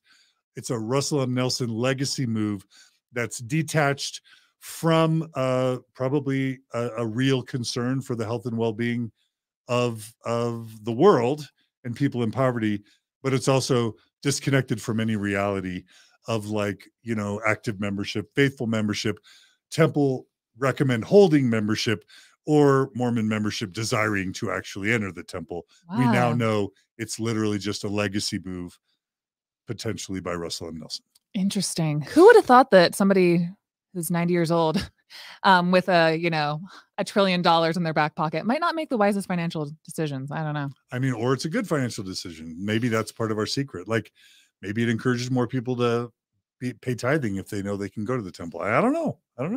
I mean, are you going to question Russell M. Nelson's decisions as it relates to, you know, what I think the church cares a lot about, which is its finances? Like, that's what I do for a living, John. He seems to, the church seems to be top notch at fundraising. You know what I'm saying? At growing its financial assets. So, I mean, growing their financial assets, while membership goes in an opposite statistical thing. You can have $1 billion, but if you only have a stronghold of like 1 million people and then that just dwindles and stuff, it's like you're the king of Diaper Mountain. All right, Carah. So I'm just going to ask you, would you rather have, $10 million and, 10 million followers, or $300 billion and 2 million followers? Which would you rather have? I'd rather have friends and people to actually look up to me. Money don't cost a thing. Friends don't cost a thing. Well, that's why you're not leading the Mormon Church. Yeah. We just found priorities. out not leading the Mormon Church. Yeah. We need men to do that, because men, turns out. Don't you guys remember Blank Check from the 90s where the kid gets all of that money, but he buys all the things he ever wanted and he has no friends because it's really weird to be a kid with like $1 million. It's kind of what I think. It's like, yeah, you got the whole candy store, but nobody's coming to visit. So. Hot take from Carah Burrell, everybody. I want you guys to mention in the chat, would you rather have $300 or $500 billion and less followers, or less money and more followers? We want to hear from you, dear listeners. Okay, another really what? Also, I have a joke. Okay, a joke. If you guys were also wondering, Carah, I am in charge of making the thumbnails for these Mormon Scoops episodes, so that's why they look so different than the normal Mormon Stories ones, because I want to have a different vibe for these Mormon Scoops episodes. And somebody was commenting that they look very 90s. They have like Zach Morris's cell phone at the bottom, and that was intentional because I wanted to get graphics from the same decade and references like to Blank Check. I want to get all my references from the same decade that the Mormon Church still had relevance. But okay, that was good. I am the least nuanced hoe in the room right now. More Red Bull. More Red Bull for Carah. I'm having a good time. Okay. This is fun. So we're almost at 2,000 live, viewers of our live stream. That's a big deal. I don't know that we've ever reached 2,000 before. So that's fun. Thanks for joining us, everybody. Thanks for all the super chats and the donations. And yet there's more, Carah. We're not done. So another really interesting piece of intel is that a new temple prep course is coming out with video of the actual endowment sessions, temple clothing being worn, etc. And we have David Bednar to thank. So, I mean, I think this is kind of significant. Now, I don't know if we thank, Prophet, Seers, and Revelators and David Bednar for making this happen. Maybe in part, this is revelation, but I think we also have to give a shout out to anyone who's ever published the temple ceremony on the internet, or, TikTokers, I guess, that now habitually are making TikToks in their temple garb. Dude, yeah. But I think the church has realized, we can't be the Masonic Lodge anymore. We can't keep these secret oaths and handshakes and temple clothing secret anymore. And maybe, Carah, maybe they've been listening to us about informed consent, that people actually deserve to know what they're going to be doing and wearing and promising and covenanting to and doing. And so maybe we should train them and let them know ahead of time. Yeah. If we know you've sat in this chair for so long, having interviews with people where they said they were unprepared for the clothing, the garb, the rituals, the chanting, everything, and that gave them a negative temple experience. You don't want that. I don't want that. Ex-Mormons, Mormons, church leaders do not want people to have negative temple experiences. And wouldn't it just make sense that the best way for them to have a slightly more positive one is them having informed consent and knowing what they're going to get into? Absolutely. Like that benefits everybody by having this. So praise to the man, Bednar. Praise to Bednar, and praise to everyone who's ever disclosed the temple ceremony, the video, the, worn temple clothing. I mean, it's unfortunate that level of disrespect had to be engaged in to coerce the Mormon church to become more transparent and to provide informed consent. But that's what happened. And, let's give credit where credit is due. If it's true that Bednar is behind it, thank you, David Bednar. We have more news regarding the temple. We have heard from a source, a friend of the podcast, that new endowment movies are in the works. And I have good news for you, Carah. These endowment movies were not directed by known sexual predator Sterling von Wagner, who is now in prison. He, of course, many don't know this, Sterling von Wagner sexually molested Sean Escobar and probably several other young men in, let's just say, the 80s or 90s. Heads up Mormon Enlightenment, right? He was disfellowshipped. Yeah, shout out to Crystal and Sean Escobar and the Mormon Enlightenment Facebook group. The church knew this at the time. The church quietly disfellowshipped Sterling von Wagner because he was a wealthy, prominent member who knew Robert Redford. He was one of the co-founders of Sundance. And then later, Sterling von Wagner was asked, as a known sex offender, to and of course the church prohibited family members and abuse victims from going to the police to kind of report this. Isn't this talked about more? Oh my gosh. But later, just in the past 10 years, the church said, hey, Sterling von Wagner, we know about your past as a sexual predator. Let's have you direct the new temple ceremony movies. Those were the ones that came out in the late 2010s or mid to late 2010s. And let's say mid 2010s. And then it was discovered that Sterling von Wagner had more victims, and he ends up in prison. And we don't mean to be hard on him, but the church needs to drop this idea of kind of discernment, that the leaders have discernment, that we can trust in their discernment. But the good news is apparently the new endowment movies in the works will not be directed by Sterling von Wagner. Yeah. That's like silver lining. Small change. Yeah. Like, I think David Bednar calls that tender mercies.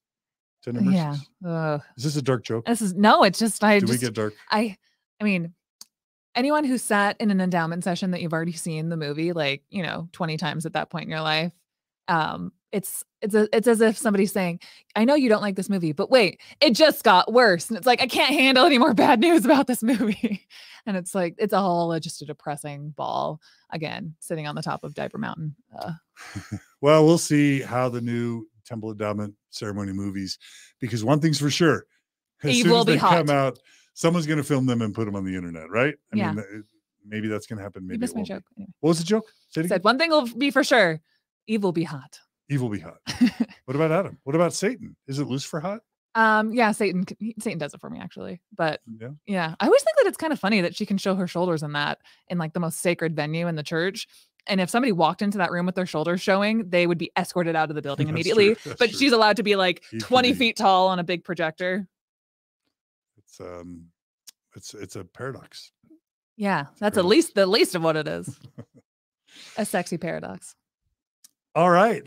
I hear Jen laughing in the background. Jen likes your jokes. Jen gets your jokes. I do too. Great. Yeah. High five. Knuckles. Okay. at least one more piece of news. And this will be the final segment of the episode. And then we're going to have to share the link of StreamYard with all of you so that you can start calling in, because it's time to have you. What do we want them to call in about? Who are we propositioning here? Yeah. So why don't you tell them while I paste the link in the YouTube description? Is that all right? Can you guide the conversation for a second while I do that? Is that all right? I honestly don't know what we want people to specifically call in and talk about. That's my just question. Any reactions to today's episode? Okay, just reactions. Maybe you have some intel. Maybe you are a sitting stake president. You don't have to be. We're not gatekeeping here. You can just be, in the nursery. It doesn't matter. We want to have people call in and talk about help us put our finger on the pulse of what's happening in your local area and congregations, or just your reactions to this episode. Any other points that we missed? I'm sure there's a lot of them about, temples, youth, membership, missions. What are your reactions? What do you have to say? Yeah. Does that basically summarize it? Absolutely. And then our lovely new Mormon Stories employee over there, Jen, who is beautiful. She's actually ravishing. She changed our life for the better. And I'm not just saying that because she cleaned up the Mormon Stories studio and laughs at all of my jokes. That's the least of the things she's done. She's also, we're going to be announcing at the end of the program some amazing, what's the word I'm looking for?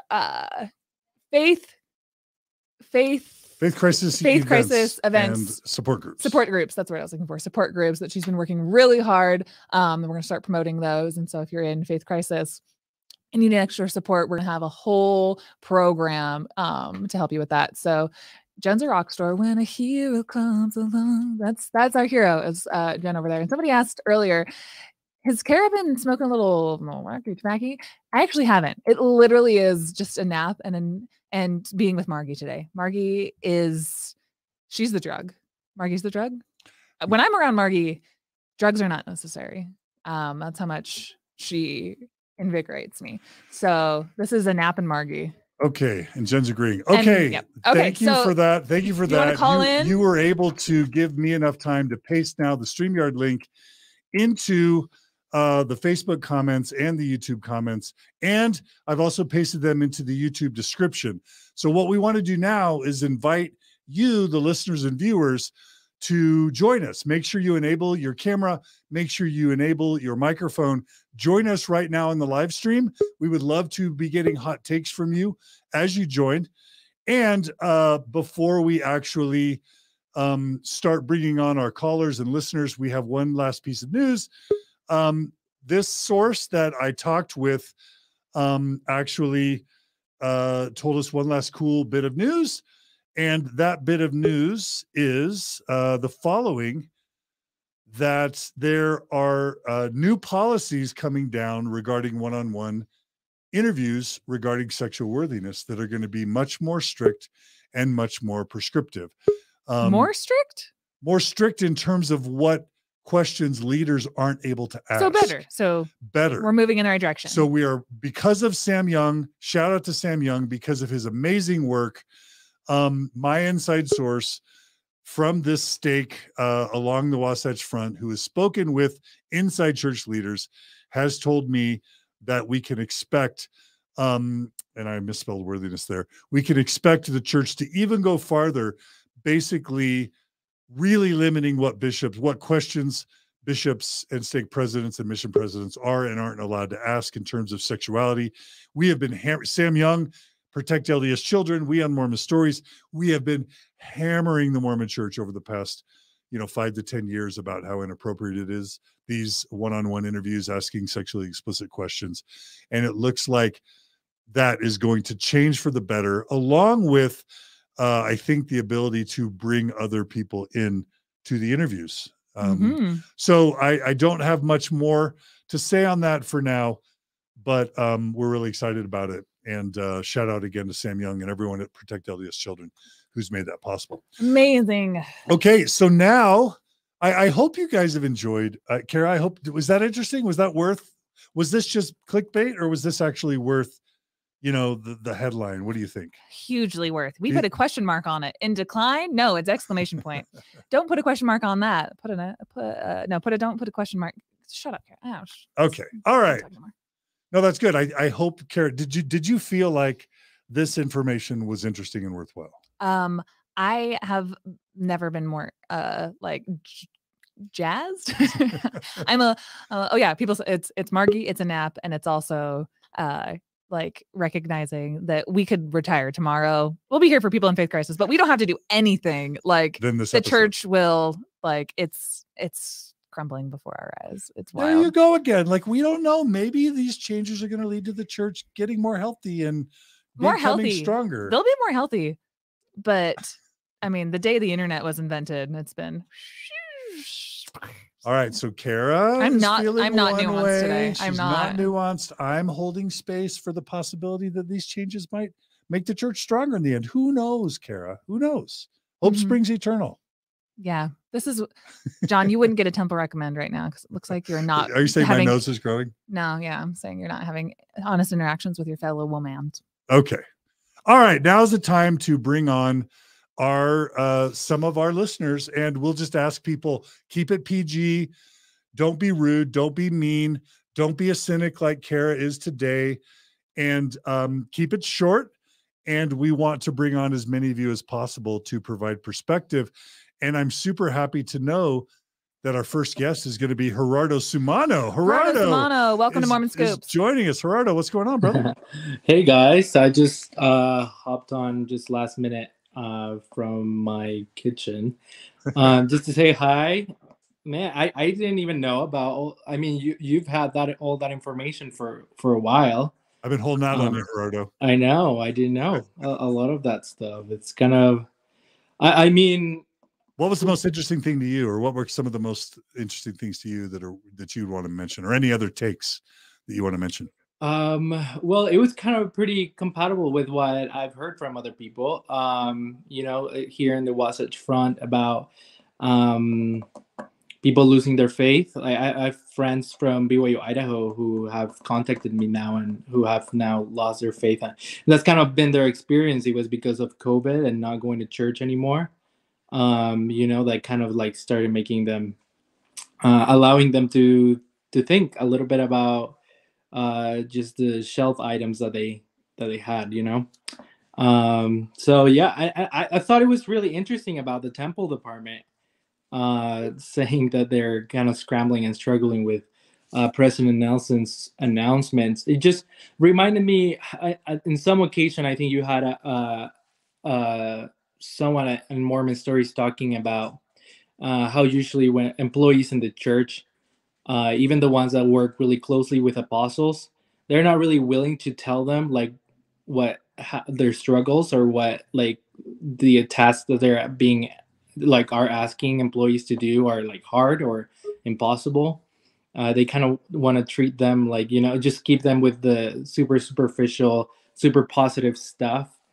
So sometimes apostles don't really get, the truth about how things are really how things are, kind of being hard for church employees. So I don't know. Like when I worked at Microsoft, there was this idea like a lot of people were afraid to give Bill Gates bad news, right? And there's that whole king has no clothes. You don't want to ever tell the king they don't have clothes, and the shoot the messenger deal. And I've heard that at church headquarters, people are not into being honest and open with the top church leaders. And whenever you have a patriarchy and a culture that encourages leader worship to too much of an extent, you're not going to get good intel that helps you make good decisions. That's a good point, Gerardo. Yeah. And that's all I wanted to say. Well, all right. Well, we love you. Thanks, Gerardo. Salute, Gerardo. We're not worthy. Thanks for all you do for MVP trophy. Thanks, Gerardo. Thanks for joining us. We'll talk soon. Bye. We'll see you soon. Well, I'm super excited that Maven is joining us. Maven, Maven, don't you help out with Bill Reel and Radio Free Mormon and Mormonism Live? Yes, I do. I'd like to think that I'm helping out. And that's what people are saying so far. So as long as people are saying it, then I'll believe it. And I'm happy to keep doing it. And we're huge fans of Mormonism Live. That's why we will never hold a live stream intentionally. Sometimes we forget, but we're committed to never holding intentionally a live stream on Wednesday evening, because at 6:20 Mountain Time, Bill Reel and Radio Free Mormon and Maven bring to you Mormonism Live. And we believe that in the ex-Mormon world, a rising tide lifts all ships. Yes, yes. And we appreciate you guys too. And we reference you guys as well in your show on ours. So it's nice to have the partnership. And yeah. So it's Maven, good. what did you, was this just clickbait, or what, did you have any reactions to today's episode? I mean, I had a few different thoughts, but I'll just stick to one. I got a question for you guys. So I was thinking about the number of we'll say like the ultra conservative, that maybe the doomsday last days types, who are leaving the church over their cognitive dissonance. I almost feel like it's because the church isn't, I guess, old fashioned enough or even crazy enough sometimes for them, and that's why they're leaving. And I'm just not sure if that's a good thing or not. Are they leaving for even worse things, or things that are going to see more violence and more escalation potentially in the future, as they feel they're getting backed into a corner by government conspiracy or gay agendas and all of these things? Or once they're out of the church, do you think eventually they might start coming around? What do you think is kind of the general, what's happening to these people who are leaving the church, and where are they going? What's their journey? That's such a great question, Maven. Yeah. I mean, some are following Denver Snuffer, believing that they can get their own witness of Christ and doing kind of these meetings in their homes, kind of home church, where they're empowered, reading Denver Snuffer scriptures, passing the sacrament to each other with their own authority. There's that going on. There's those that are following people like Julie Rowe and others that have emerged as kind of apocalyptic Mormon social media stars. And that doesn't bode well, because we know that is the culture that literally led to Julie Rowe and Chad Daybell. Sure. Chad Daybell and Lori Vallow, and the death of those beautiful children that were innocent. It's a scary thought. I think a lot of schismatic churches are going to be developing, Maven. That's not good. Although you could argue that maybe the church would be better off without these kind of Desnat types that would tend to potentially create a culture within the church ward or stake environment that would make a lot of other people want to leave. So from the church's standpoint, there might be a good riddance element of like separating the wheat from the tares on the maybe right finally. What's but that? The church's teachings really laid the foundation for that. Like when you said chickens coming home to roost or by their fruits, I guess you could say the church, almost everything the church does really actually supports conspiratorial thinking, where, your authorities are who versus, data and things like that. I guess I just thought of one more question. You said it's a big thing. So I'm wondering, are there more people leaving and on this extreme, this extreme end of things, or is it still more people who are just leaving because they're unhappy, or because they don't believe, or, because it's not working for them? You know what I mean? Yeah, this Stake High Councilman member said that the number of people leaving for kind of faith reasons, LGBTQ reasons, progressive reasons is a fraction. I think he said 5 times the number in his stake are leaving because they're ultra conservative. 5 times are leaving because of that than for liberal or progressive reasons. Which I don't know if it's true, but I don't know how I feel about that. Yeah. I just don't know if that's a good thing or not. I know. Maven, okay, I want to extend you an invitation to come tell your story on Mormon Stories podcast. You heard it first here. Okay. We'd love to have you. If you want to tell your story on Mormon Stories podcast, we'd love to have you. So reach out to us and we'll get that on the schedule if you want to.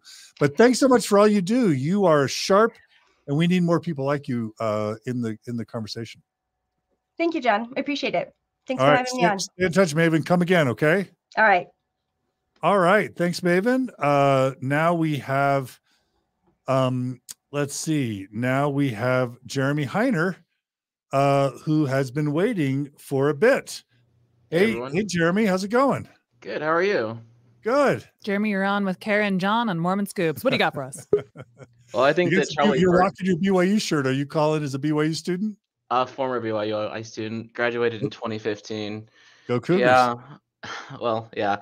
But yeah, the Charlie Bird story really caught my eye today. I mean, it's been interesting to watch his journey.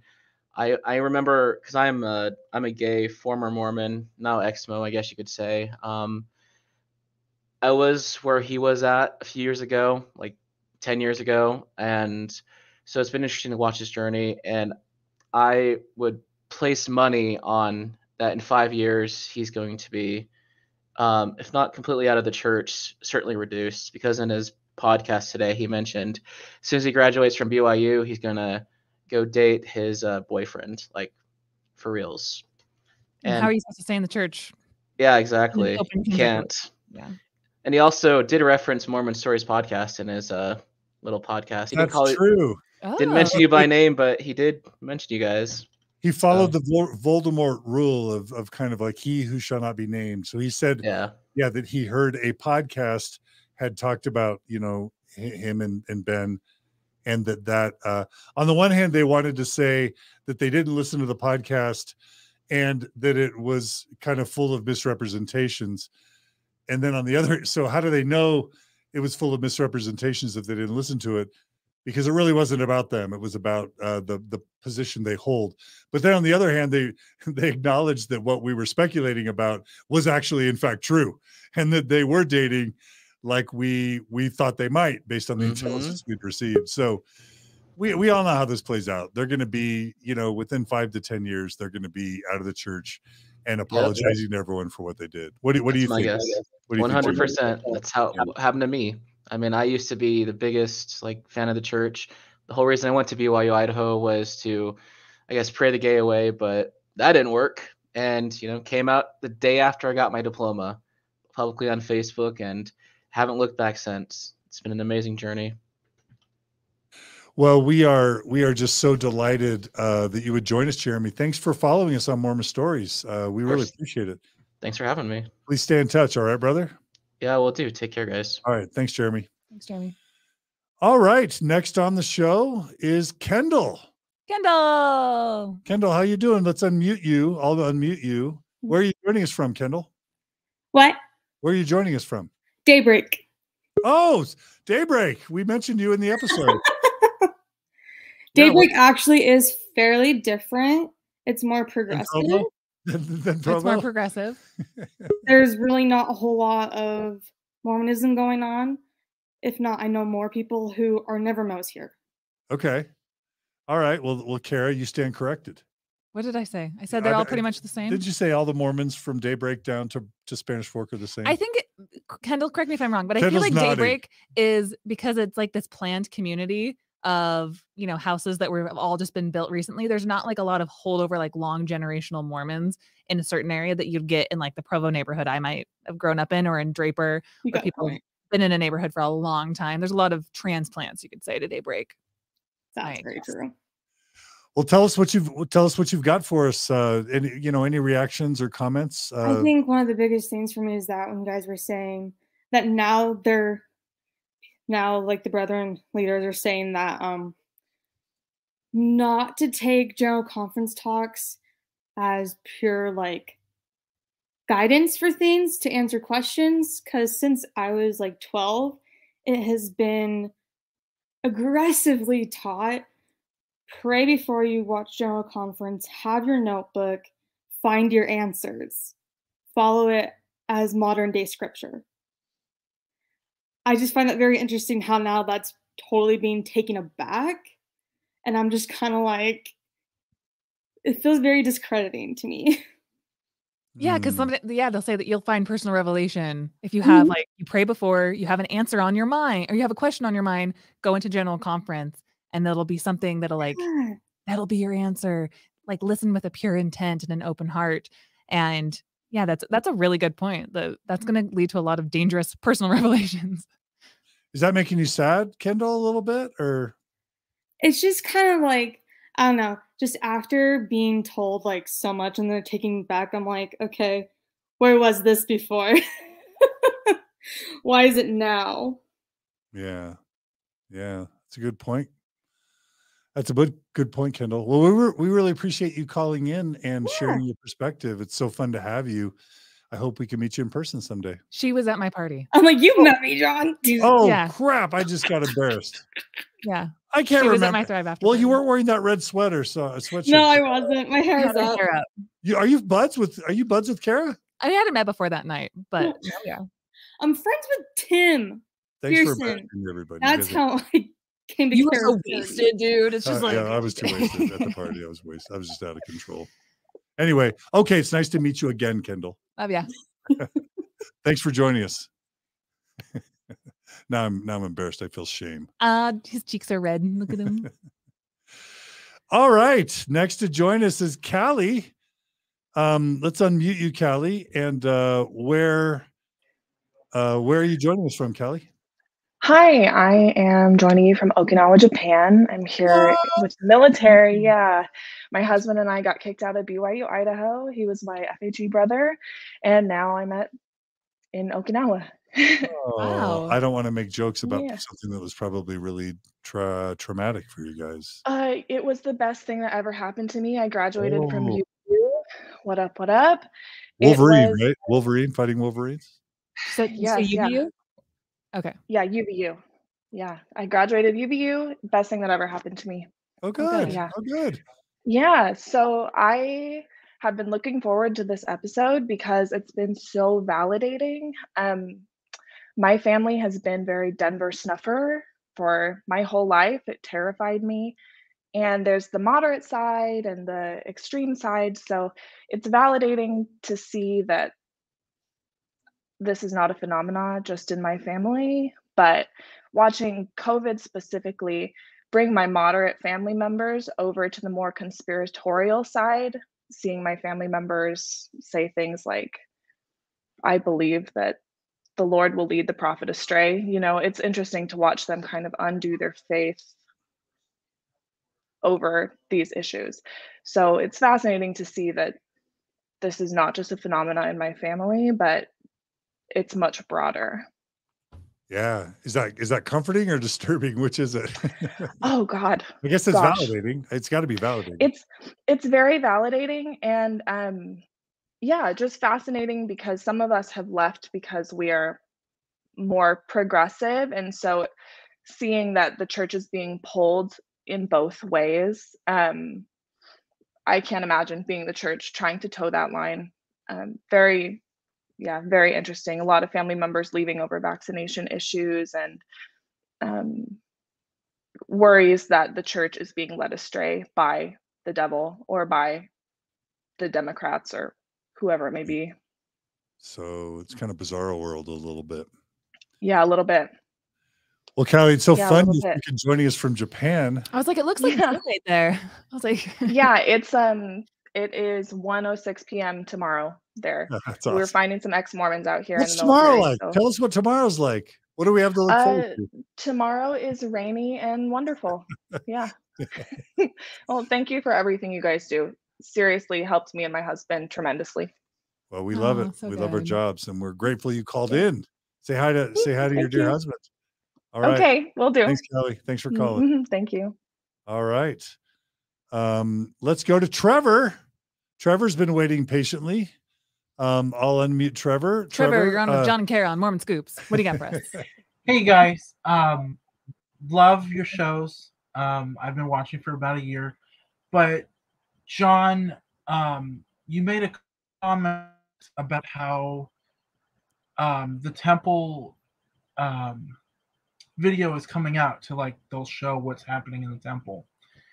And the other night on a late night drive, I was watching, I think, the Do Mormons Get Their Own Planet podcast. And you made a comment saying that ex-Mos will complain about the church not changing. And then when the church does change, that will complain about it. And when you said that tonight about the new video coming out, it felt like, for me, I can only speak for me, being out of the church for 10 years, it's not that they changed their position, it's how they're not discussing why they're changing it. That's what my issue is. I don't mind people changing their views or positions. It's let's be honest and up front about why they're changing it. That's all I wanted to say. You guys are great. Oh my gosh, Trevor, can I just say there's so much I love about your comment. Number one, we don't want to be the new prophets, gurus. Right. So we love people challenging us. We want to be called on our stuff. So I love that. Thank you for talking truth to us and your perspective. Thanks for calling us out. I think you're right. It is hypocritical of post-Mormons or liberal Mormons if they're calling for change and then they make fun of or criticize or denigrate the change. That's a great point. And then your point about we should be celebrating change and good change. And honestly, it was my intent to do that. I think we did that a I fair think we amount tried tonight. a little bit to do that, but you make a good point that it should be celebrated and encouraged, not belittled and made fun of and mocked. But Well, then, right, and then yeah, go ahead. Sorry. I don't. It wasn't quite a criticism. I just wanted to voice that it's not the fact that Yeah, that they should tell it. They should explain why. When they make a change, they should explain why instead of just it was revelation when we created the exclusionary policy in 2015, and God told us to change it later. Like, come on. Yeah, that's not exactly. Yeah. And this is my literal, what I love about your comment is because it touches on a subject that's my favorite thing to talk about in Mormonism. And Bill Reel did a podcast that I've listened to 9 times. I'm going to paste it in the show notes because I want everyone to listen to it. I think it's so important because I know I've talked a lot about the church like crashing and burning and stuff, but my real intent is for the members to do exactly what you just said, which is recognize that when things are changing, it's because of the agitation. It's from the outside pressure, from the bottom up and the outside in. And there's this great podcast that Bill does all about dogma, where he dissects this conversation between Sam Harris and Jordan Peterson, talking about dogma within religions can only perpetuate and go on if people are told that things are too sacred to be able to challenge them. And so members, they can't just keep on going along with like, oh, this new change happened. That's so wonderful. We have to look at, what did Mormon Stories do? What did John Dehlin do? What did Sam Young do? What did the people that were, the anti-Mormons or the progressives, what did they actually do to ordain women? Right? Ordain women. What did they do to make Mormonism something that you all benefit from now? But the church doesn't want to acknowledge that their best ideas come from the agitators. And so that's why I'm fired up and I do what I do at Mormon Stories, because I know that we move the ball forward. Just like with Brad Wilcox's thing, if we didn't talk about it, if we didn't agitate a little bit, there wouldn't be, a slight change. It wouldn't be able to have the church tell Brad to pull back this racist rhetoric anymore. It has to come from people saying we demand changes and we're not going to put up with this anymore. No curtain of secrecy or sacredness anymore. That's how we make change and how we make Mormonism healthier. Yeah. Exactly. And also, this might be repetitive, but the church has to stop blaming awful things on God. And that's what Brad Wilcox did. It's like, well, God made the change about blacks in the priesthood. We don't know why God was racist for so long. Just stop ruining God for so many people. Maybe. Stop blaming things on God that really are more about you, the church leaders, than God. Yeah. His ways are mysterious. Are his ways racist? Are his ways sexist? Yeah. I'd like to. Yeah. Hey, where are you calling from, Trevor? If you're able to share. Portland, Oregon. Very cool. Keep Portland weird, brother. Very weird. We love it here. All right. Well, Trevor, we're so delighted that you joined us on Mormon Stories. Thank you so much. Thank you. Take care. All right. Take care. Thanks for calling in. All right. Well, I have to go next to Maximus Minimalist. This is so Do you really need fun. that hat? For the yeah. I apologize for all the pseudonyms. Actually, I'm on the chat room as Yeshua. And a quick story about that. So I was born, my birth certificate, my real name was Mormon. Really? Yes. Oh wow, you were named Mormon. No lie about this, and I just want to say thank you on behalf of about 1,000 extended family members that I have. I'm a Polynesian, born and raised right out here in Little Provo, called Laie, Hawaii, and I grew up much like all the listeners and the folks that have been throughout your podcast sharing their stories. So, I left. To join the military at 17 is also when I left the organization, and it's really interesting to be alive to see the internet and the technology being used for something as powerful as this to help those that are in a crisis, as you mentioned, in need. A lot of hurting individuals. I see them daily, family members, friends, classmates. And I'm the black sheep, of course, like probably you too and everyone else. I'm the rogue defector. However, I've stood my ground, and I'm just very moved by the organization that you have to reach out. So thank you. Yeah, thank you. Wow.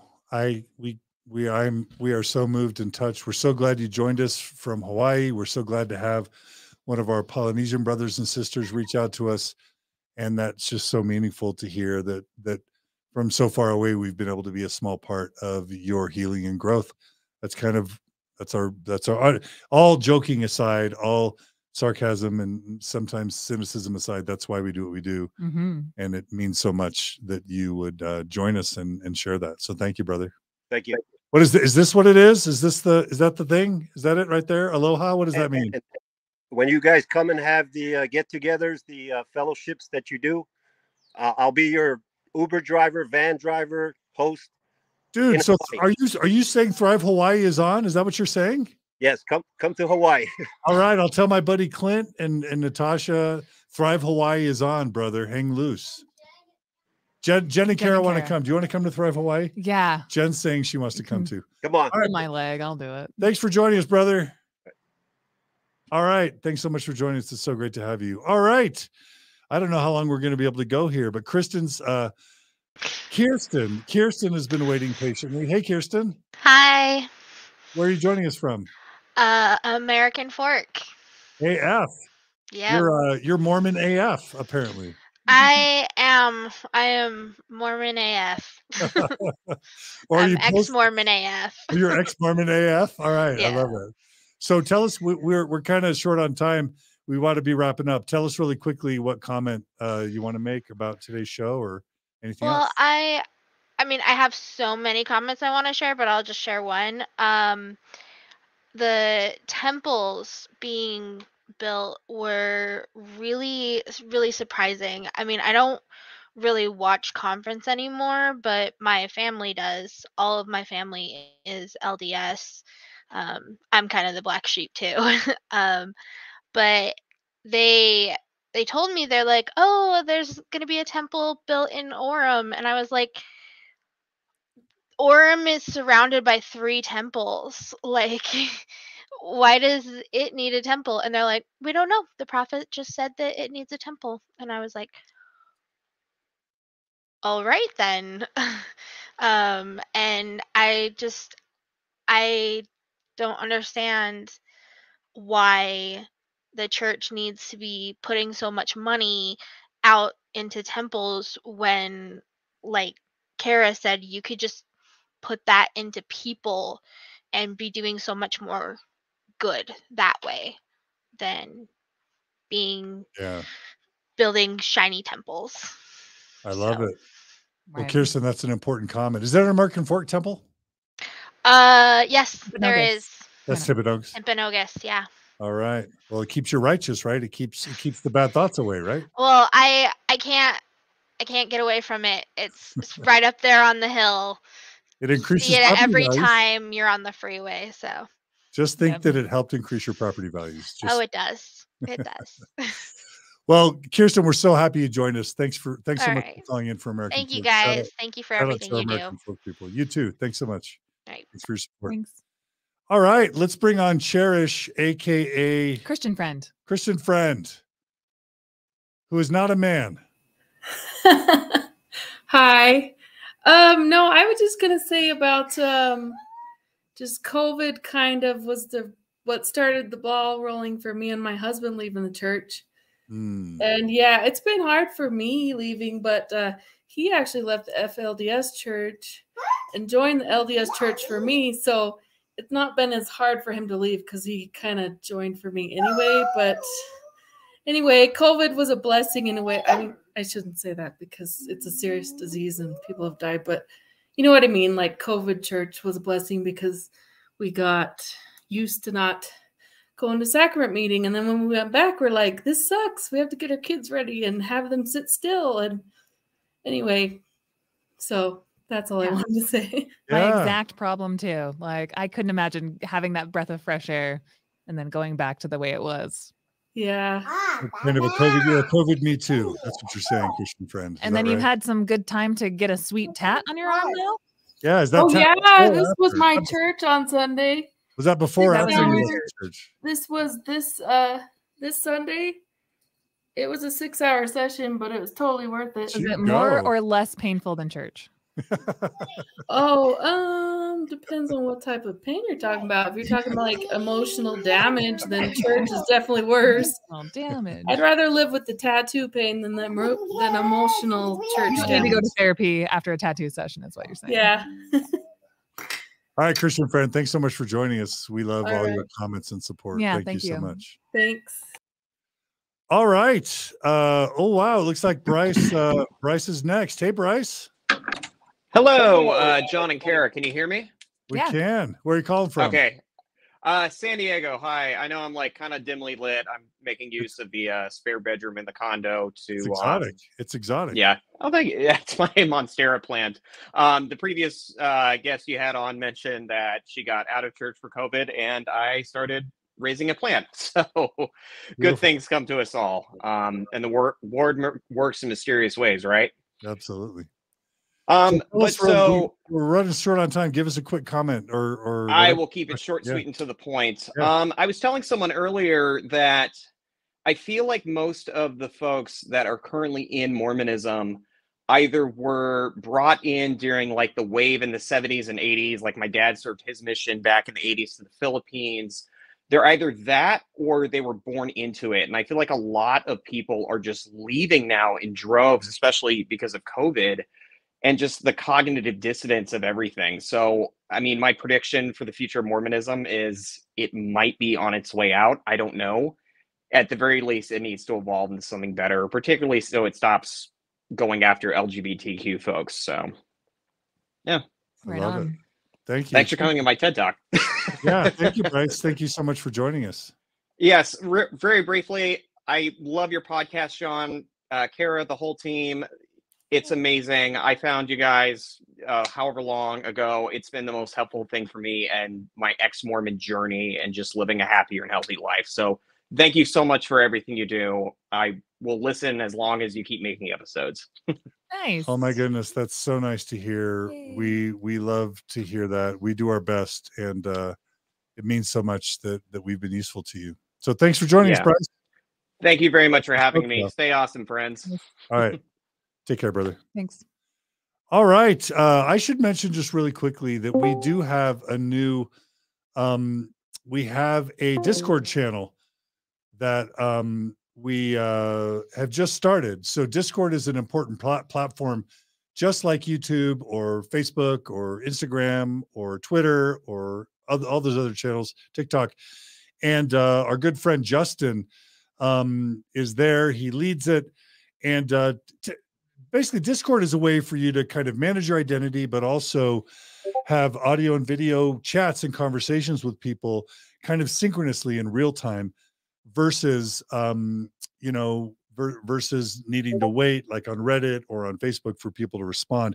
You can have live text chats or verbal chats, and it's just a great way to provide community to people. So I just want to shout out to all of our amazing friends and supporters and our new community, our new emerging community on Discord. We will include a link to the Discord channel, the Mormon Stories Discord channel, in our description and in the show notes. But please check out Discord. It's a great community, and we think you will love it. So shout out again to Justin and everyone there. All right, it's time for the rapid round. Hallie, you've been super patient.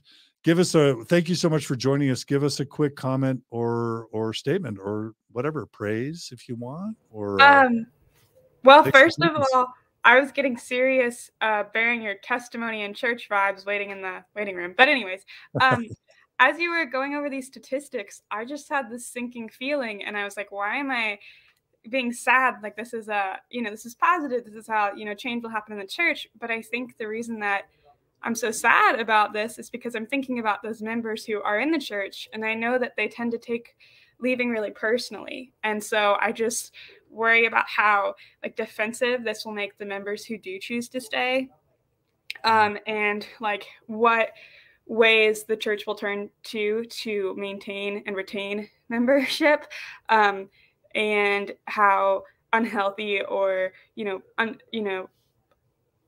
defensive and poorly that could go. So just like worrying about how this will affect individuals within the church who choose to stay. But yeah, that's I mean, it's sometimes we deal with our pain and our trauma by laughing or gloating or being cynical or critical or mocking. We don't want to be mean-spirited. We need to always remember that real lives are involved, that these are real people. People cherish the church impacts them.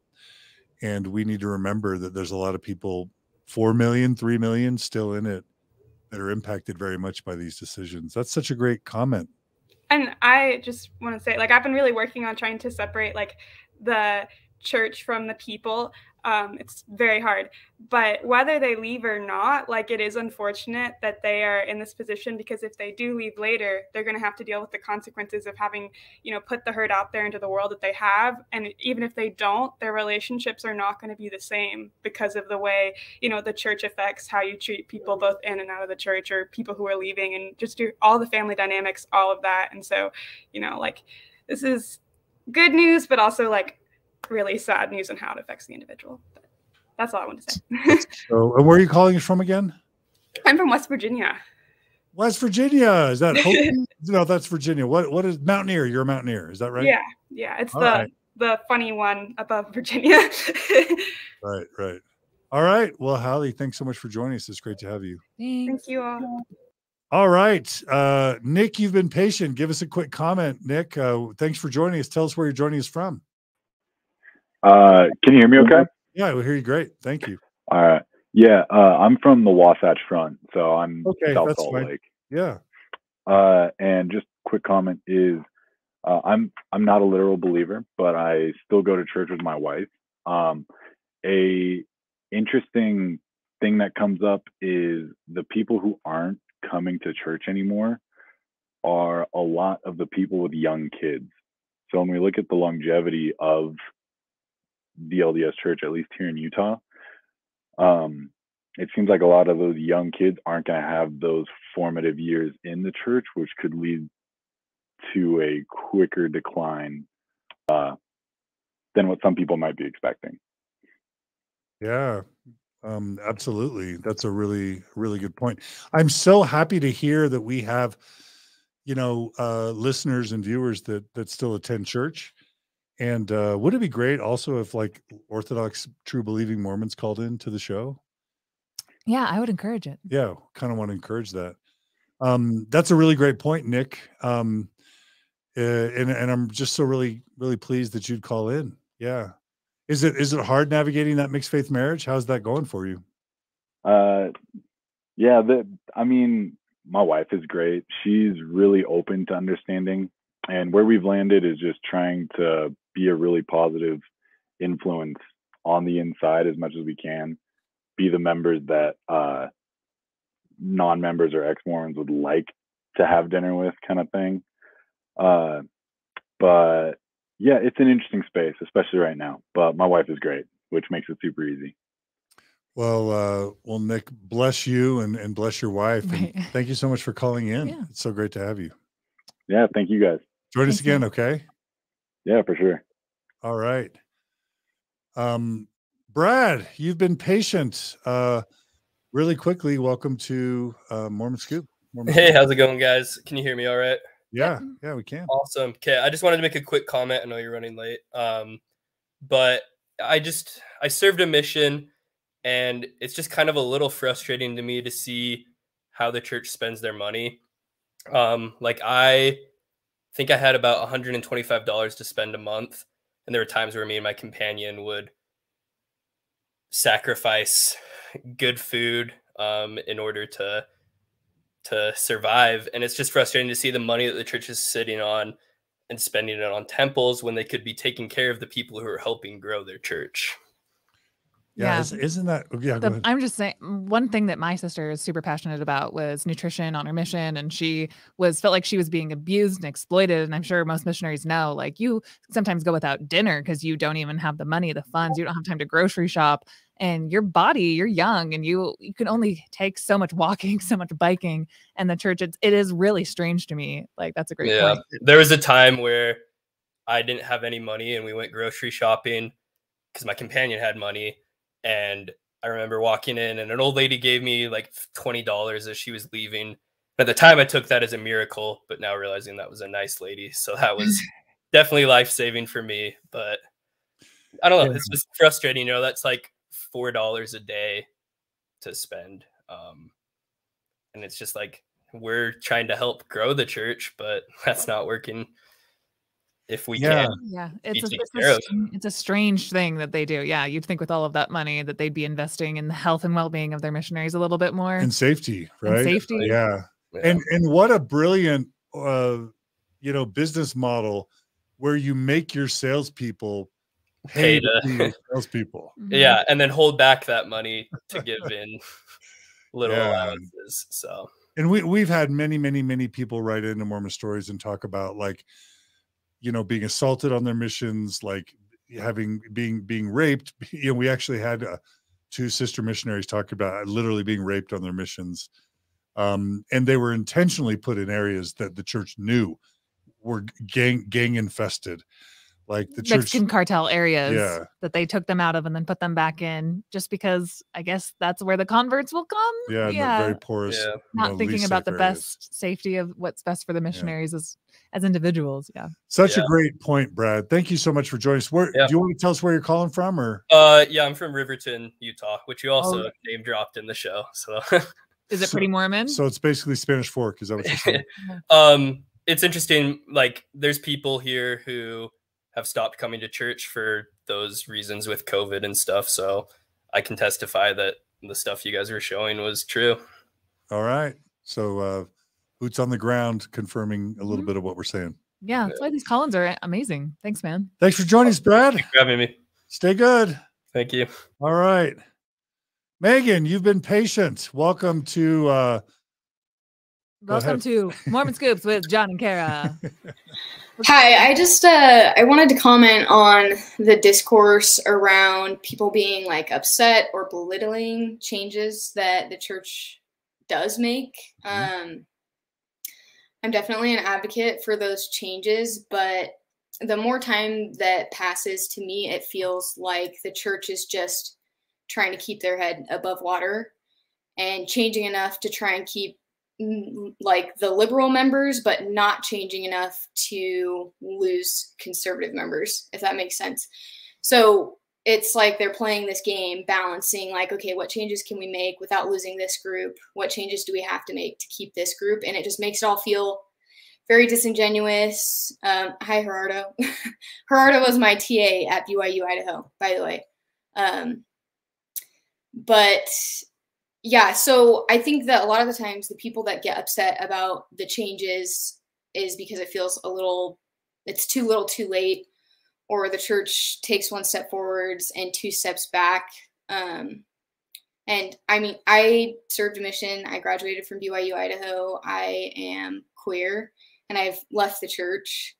So this stuff affects me really directly, but I mean, it's like the honor code reversal, change and reversal, and you have Holland musket fire talk, and then the church changes the handbook to allow gender affirming treatments and stuff. And then the news comes out last week that the language center at BYU is now enforcing trans exclusionary policies. And so it's just this back and forth. And I mean, I know BYU and the church are not synonymous, but you get the point. So it's just really hard to be happy when someone goes from actively trying to take your rights to like tolerating your existence. That's like a really hard change to celebrate. Yeah, no, that's a really good point. We're so happy that you joined us, Megan. And it is really hard to celebrate. One episode, Carah, we really need to do. The church puts out these marketing, sort of customer satisfaction membership surveys, probably on a quarterly basis, where they're like, what podcast do you listen to? How often do you pray? How often do you read your scriptures? If we were to change our LGBTQ policies, would you stay or leave? If we were to give women the priesthood, would you stay or leave?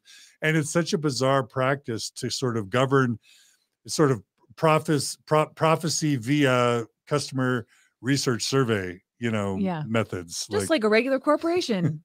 Yeah, it feels like a business, to be honest, and that's why I say, the church could allow gay marriage, and I would not go back because it just feels like they're doing it as a manipulation control tactic.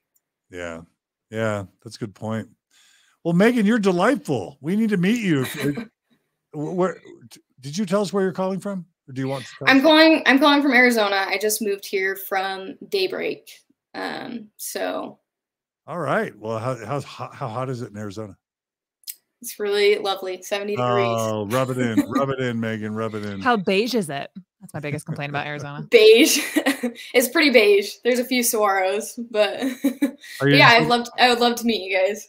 Are you joining it more than Utah? Are you enjoying Arizona more than Utah? Yeah, it's been surprising actually to step away from the culture. I didn't really realize how much it was affecting me being in Utah. And it being such an active part of my life. Obviously, here I am watching Mormon stories, but it's been interesting to see how much less of a prominent part my religious trauma plays in my day-to-day life, being out of Utah. Yeah. Well, I'm glad you're finding healing and growth. We ought to do a Thrive Arizona and come out and visit you. You can be a speaker, Megan. How does that sound? I don't know about that, but I will be in Utah in a few weeks. So well, let's party. Let's go to lunch with Gerardo. Yeah. Yes, I would love that. All right, Megan, you're the best. Thanks for joining us. Thanks, guys. Stay in touch, okay? All right. All right. Elizabeth, Elizabeth, sorry. Elizabeth, you've been patient. Welcome to Welcome to Mormon Scoop with John and Carah. You've got a good DJ voice. Thank you. Did you ever want to be a DJ? I am right now. Are you saying I'm not? Oh, you are. You're a DJ newscaster. Sorry. Elizabeth, you've been patient. Welcome. Oh, and we can't hear you and your mic's unmuted. I'm so sorry. I'm not sure why. No, sorry, it's not working. It may be that you didn't enable your microphone when you joined. Try joining us again. Maybe come back in. I'll kick you from the studio and you can try and come back in and re-enable. Okay, we just have time for just a couple more super quick ones. Hey. We've got Alana. Hey, Alana. Unmute. Sorry. All right, got it. Hey, Alana. Guys? Where are you joining us from? I'm from Scotland. Oh, Alana, what a treat. It's me. Yeah, super late here. It's 4:30 in the morning. What are you doing up? What are you doing up? Oh, I didn't want to miss this episode. I should really be sleeping, but well, you're not on 21st Century Saints, are you? I am. Okay, you're an important force in the world of Mormonism and post-Mormonism, and in the British invasion, the Brit Vengers, as we like to say. You have an important YouTube channel and podcast called 21st Century Saints. Is that right? Yep, that's correct. All right. Well, thanks for joining us. We have royalty. We have post-Mormon British royalty. Scottish. I wouldn't go that far. I would. Okay. I was thinking a lot about, when they're talking about the numbers, and I was thinking, just based on something that one of my family members had said at one time, but the church is growing. And I just think, why do the church portray that? I can't really speak to the last couple of years because obviously I've not been attending church or general conference or anything.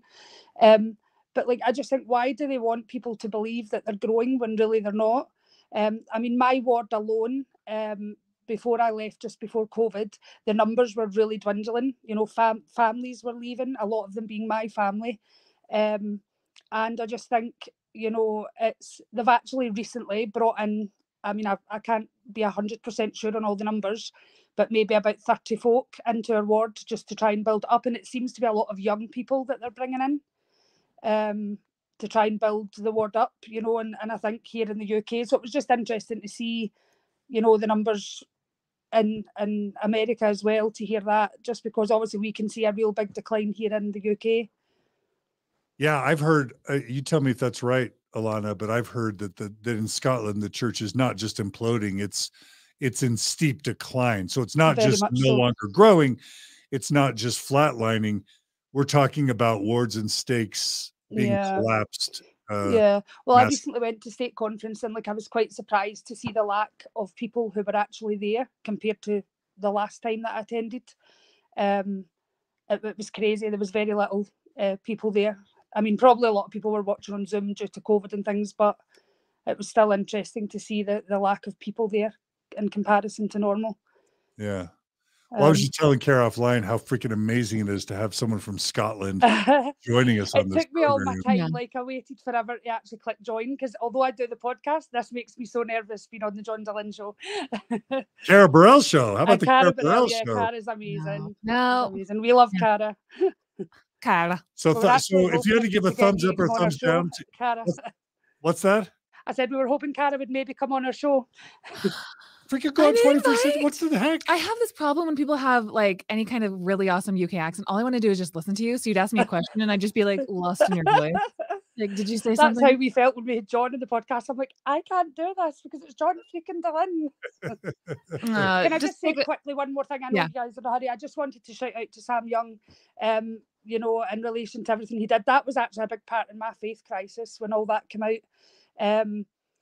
Being a survivor, that, you know, I've hoped for these changes to happen in the church for a long time, but what really annoys me is, why does it take for a man who is only trying to fight for good to be excommunicated, and then years later they're suddenly saying, oh, we've got some changes? Like, I can't understand why they do that. Why could they not have just fixed it when Sam was advocating for that change? I can't understand why they do that. It is the strangest pattern.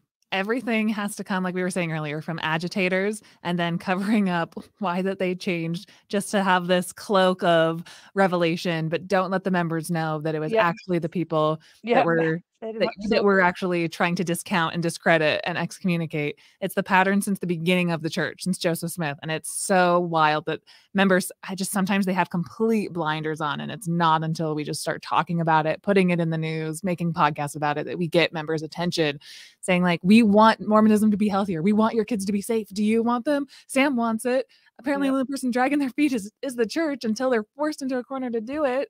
Yeah. Wouldn't you agree, John? That's just like the pattern of the church since it was founded. It's strange. Very strange. Matt. Thank you so much for having me on. I appreciate you guys listen, and everything you do.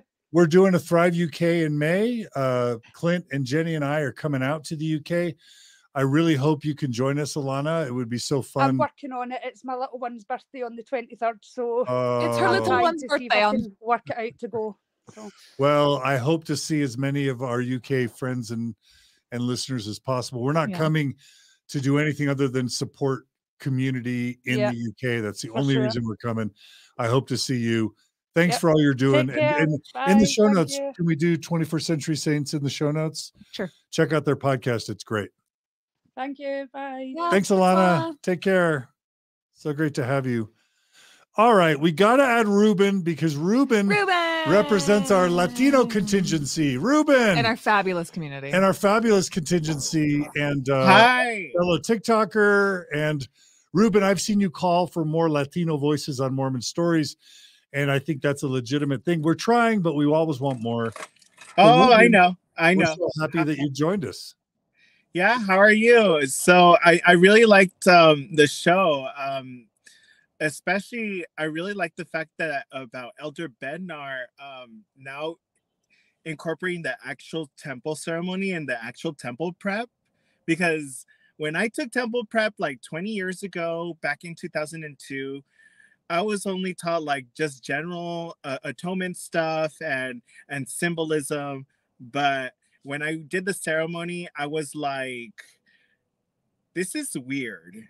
But, you know, I still had a positive temple experience, but it was weird, you know? And so I'm kind of glad that Bednar's doing this, that they're actually going to know what's going to happen in the temple, you know? So that's one thing that really caught my attention during this broadcast. Yeah. Informed consent. It's so important, right, Ruben? Right. Absolutely. Absolutely. And Ruben, what's your TikTok channel so that those who want to follow you can? It's Ruben_happy, because I like to be happy. Yeah, you're the best, Ruben. You're such a cutie. And we're working on a potential Mormon Stories Espanol, and so we've heard your feedback. Espanol, or you need to interview me first. Okay, we'll work on that. Yeah. I'll work on that. Oh, we'll work on that. I already done interviews in Spanish with other people, so yeah. Just Well, FYI. Will you sing a couple bars for us? Blue skies smiling at me. Nothing but blue skies do I see. Yes, I kind of wish I did karaoke. I miss karaoke. What's that, Jen? Yeah. Yeah, we need karaoke with Ruben. Absolutely. Oh my gosh. Ruben, you just won your way onto Mormon Stories. Let's get that on the calendar. All right. All right. Love you, brother. Thanks for all your good work. You too. All right. Stay in touch. All right. We got to go to Estonia. Like we've got Scotland, we've got Latino America represented, and now we have freaking Roger from Estonia, Eastern Europe. What's up, Roger? What's up? That's a nickname to be exact, though. Okay, so nice to meet you, Dr. Dylan and Carah. Are you Estonian? Close. A Finno-Ugric heritage is in my blood, but it gets a little complicated. All right. And, well, we're glad to have you. We're glad to have I did watch the show you had with the Ukrainian lady, a convert from Ukraine. Yeah, she was great. It was very interesting. And I'm a never Mormon who got badly damaged by the church. Oh, no. It's still ongoing. My children are been sold by a Mormon judge in Utah, essentially to the church. So I am right now dealing with some really heavy stuff. But sorry, Roger. Yeah, that's perhaps for a different time. I just wanted to share an analogy about what's happening with the church, as observed by, well, a foreigner, but now I believe I know more than a true believing Mormon about the church and the history and problems and whatnot. So, but the analogy is the movie Titanic. And it's befitting because the acronym of TSCC, the so-called church, is thrown around. So we can say RMS Titanic has met its iceberg already, and it's taking on water really fast. Yet the brethren are busy rearranging deck chairs. Yeah. What do you think about that? Yeah, I love it. Rearranging deck chairs, and like perfect analogy would be like changing the logo and like don't say Mormon. It's like, oh, yeah, the ship's going down, bros. It's basically some minor changes that appear not to address cosmetic. Yeah, they're cosmetic, and from everything that I've been discussing on Reddit and other sources, you know, Nemo the Mormon and all the wonderful YouTubers that are doing a fantastic work, and, you know, websites with resources, Widow's Might and all kinds of things.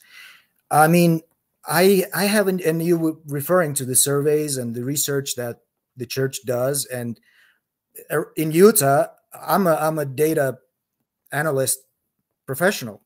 So jobs related to data analytics in the Zion, most likely a lot of people go through family search. It's so basically the church has plenty of data analytics that they can do, and it seems that they are collecting data. They can identify, they've got the tools, they can identify, and they can figure out what to address.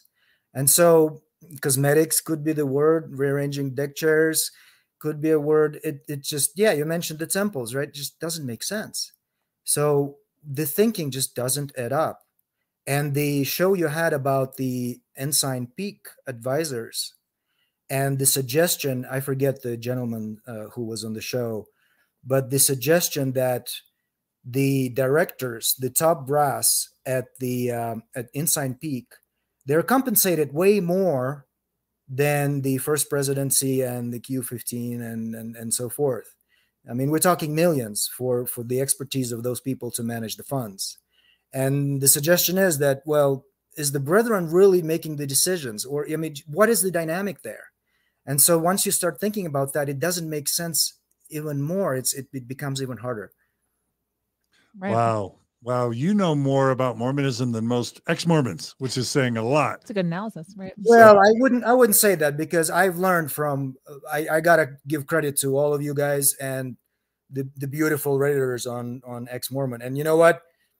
The Reddit ex-Mormons gave me appreciation for Gen Zs. I don't know, Carah, where you fit on the generation scale, but I have a lot of respect for Gen Zs these days. They're truly technology natives, according to a researcher from Nielsen's ratings that I saw a presentation about neuromarketing from the University of California system.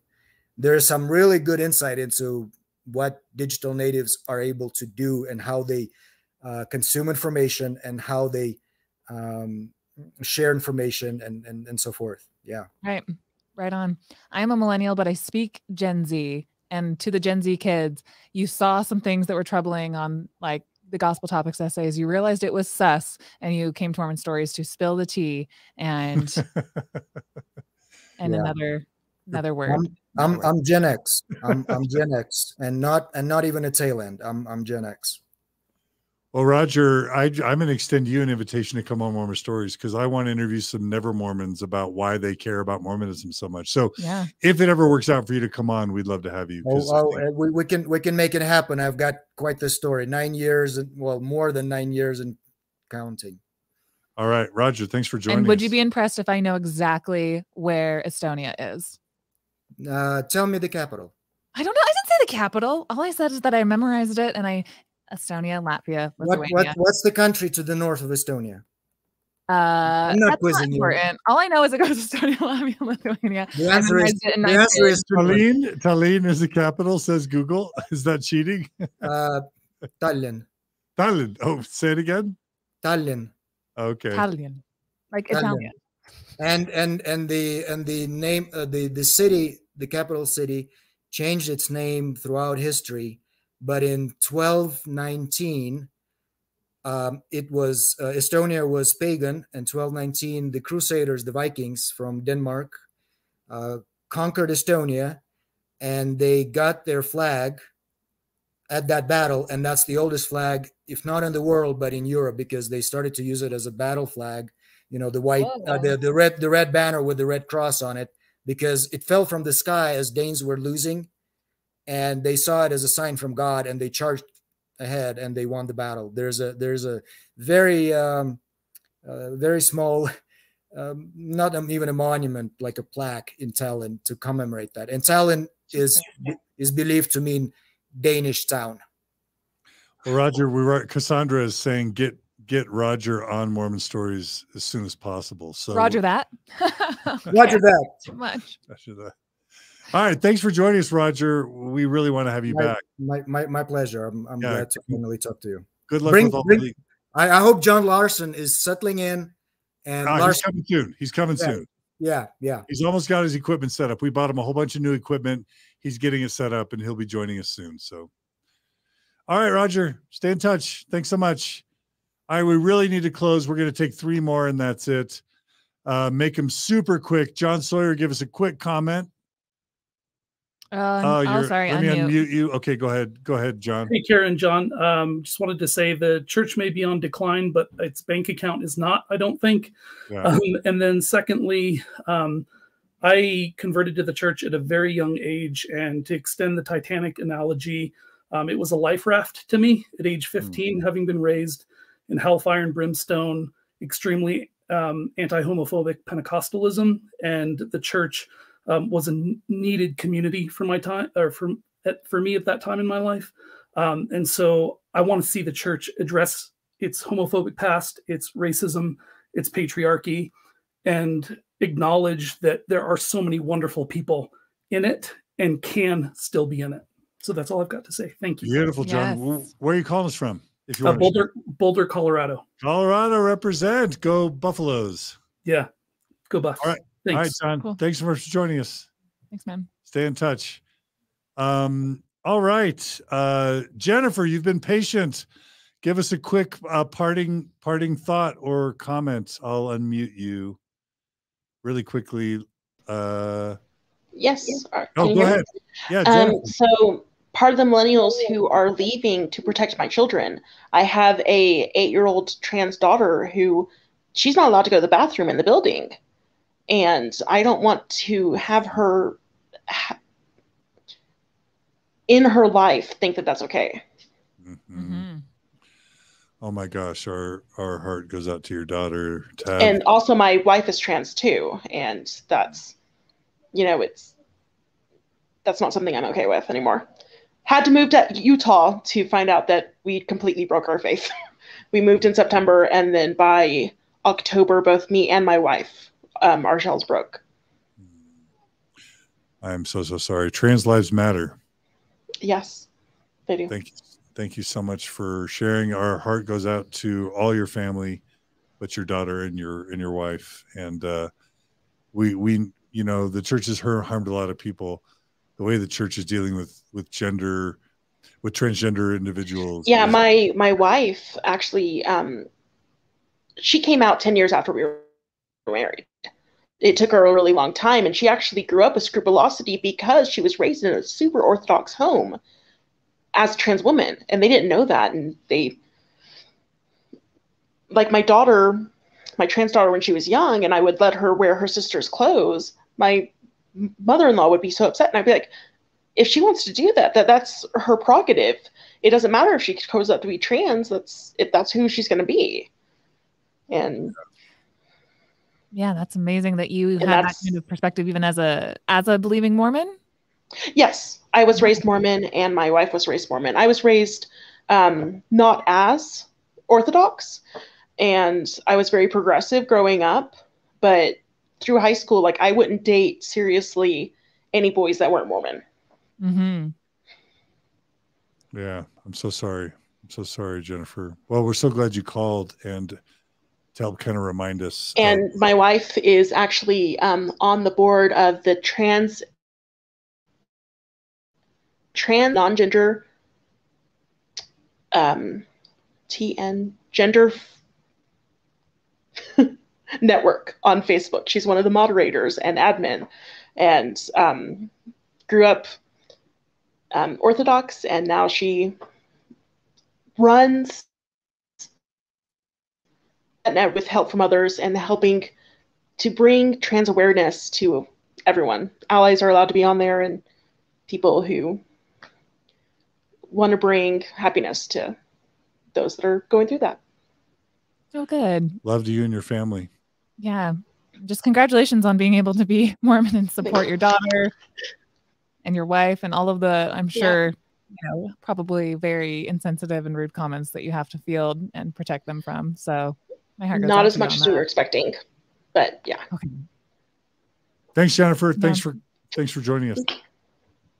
All right, we've got some really important final announcements to make, but before we do that, Elizabeth, we're going to give you one more shot.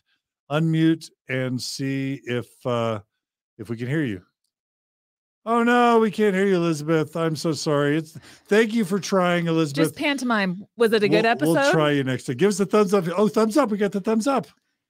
All right. Sorry, Elizabeth. You have a lovely smile. I like your haircut. We'll try again next time. It's great to see you. There's a Kermit the Frog in the background. Oh, Kermit the Frog. We love Kermit the Frog. I love it. I'm feeling a rainbow connection right now. Thanks so much. Thanks so much. This is my favorite call of the day. We love you. We love you, Elizabeth. All right. Take care. We'll see you soon. All right, Carah. Well, this has been amazing. This has been so good. Yeah. We still have 1,500 people joining us. We do have some really important announcements. We're going to say bye to Carah and bring on Jen Camp. But do you want to say goodbye before you bail? Anything you want to say? I'm just really proud of everyone who's taken the time to tune in and hope that we can do this every single week. So everyone just keep the super chats coming. Please keep donating to Mormon Stories so I can keep having this job, because it's a dream come true to be able to work with amazing people. You're going to meet Jen right now.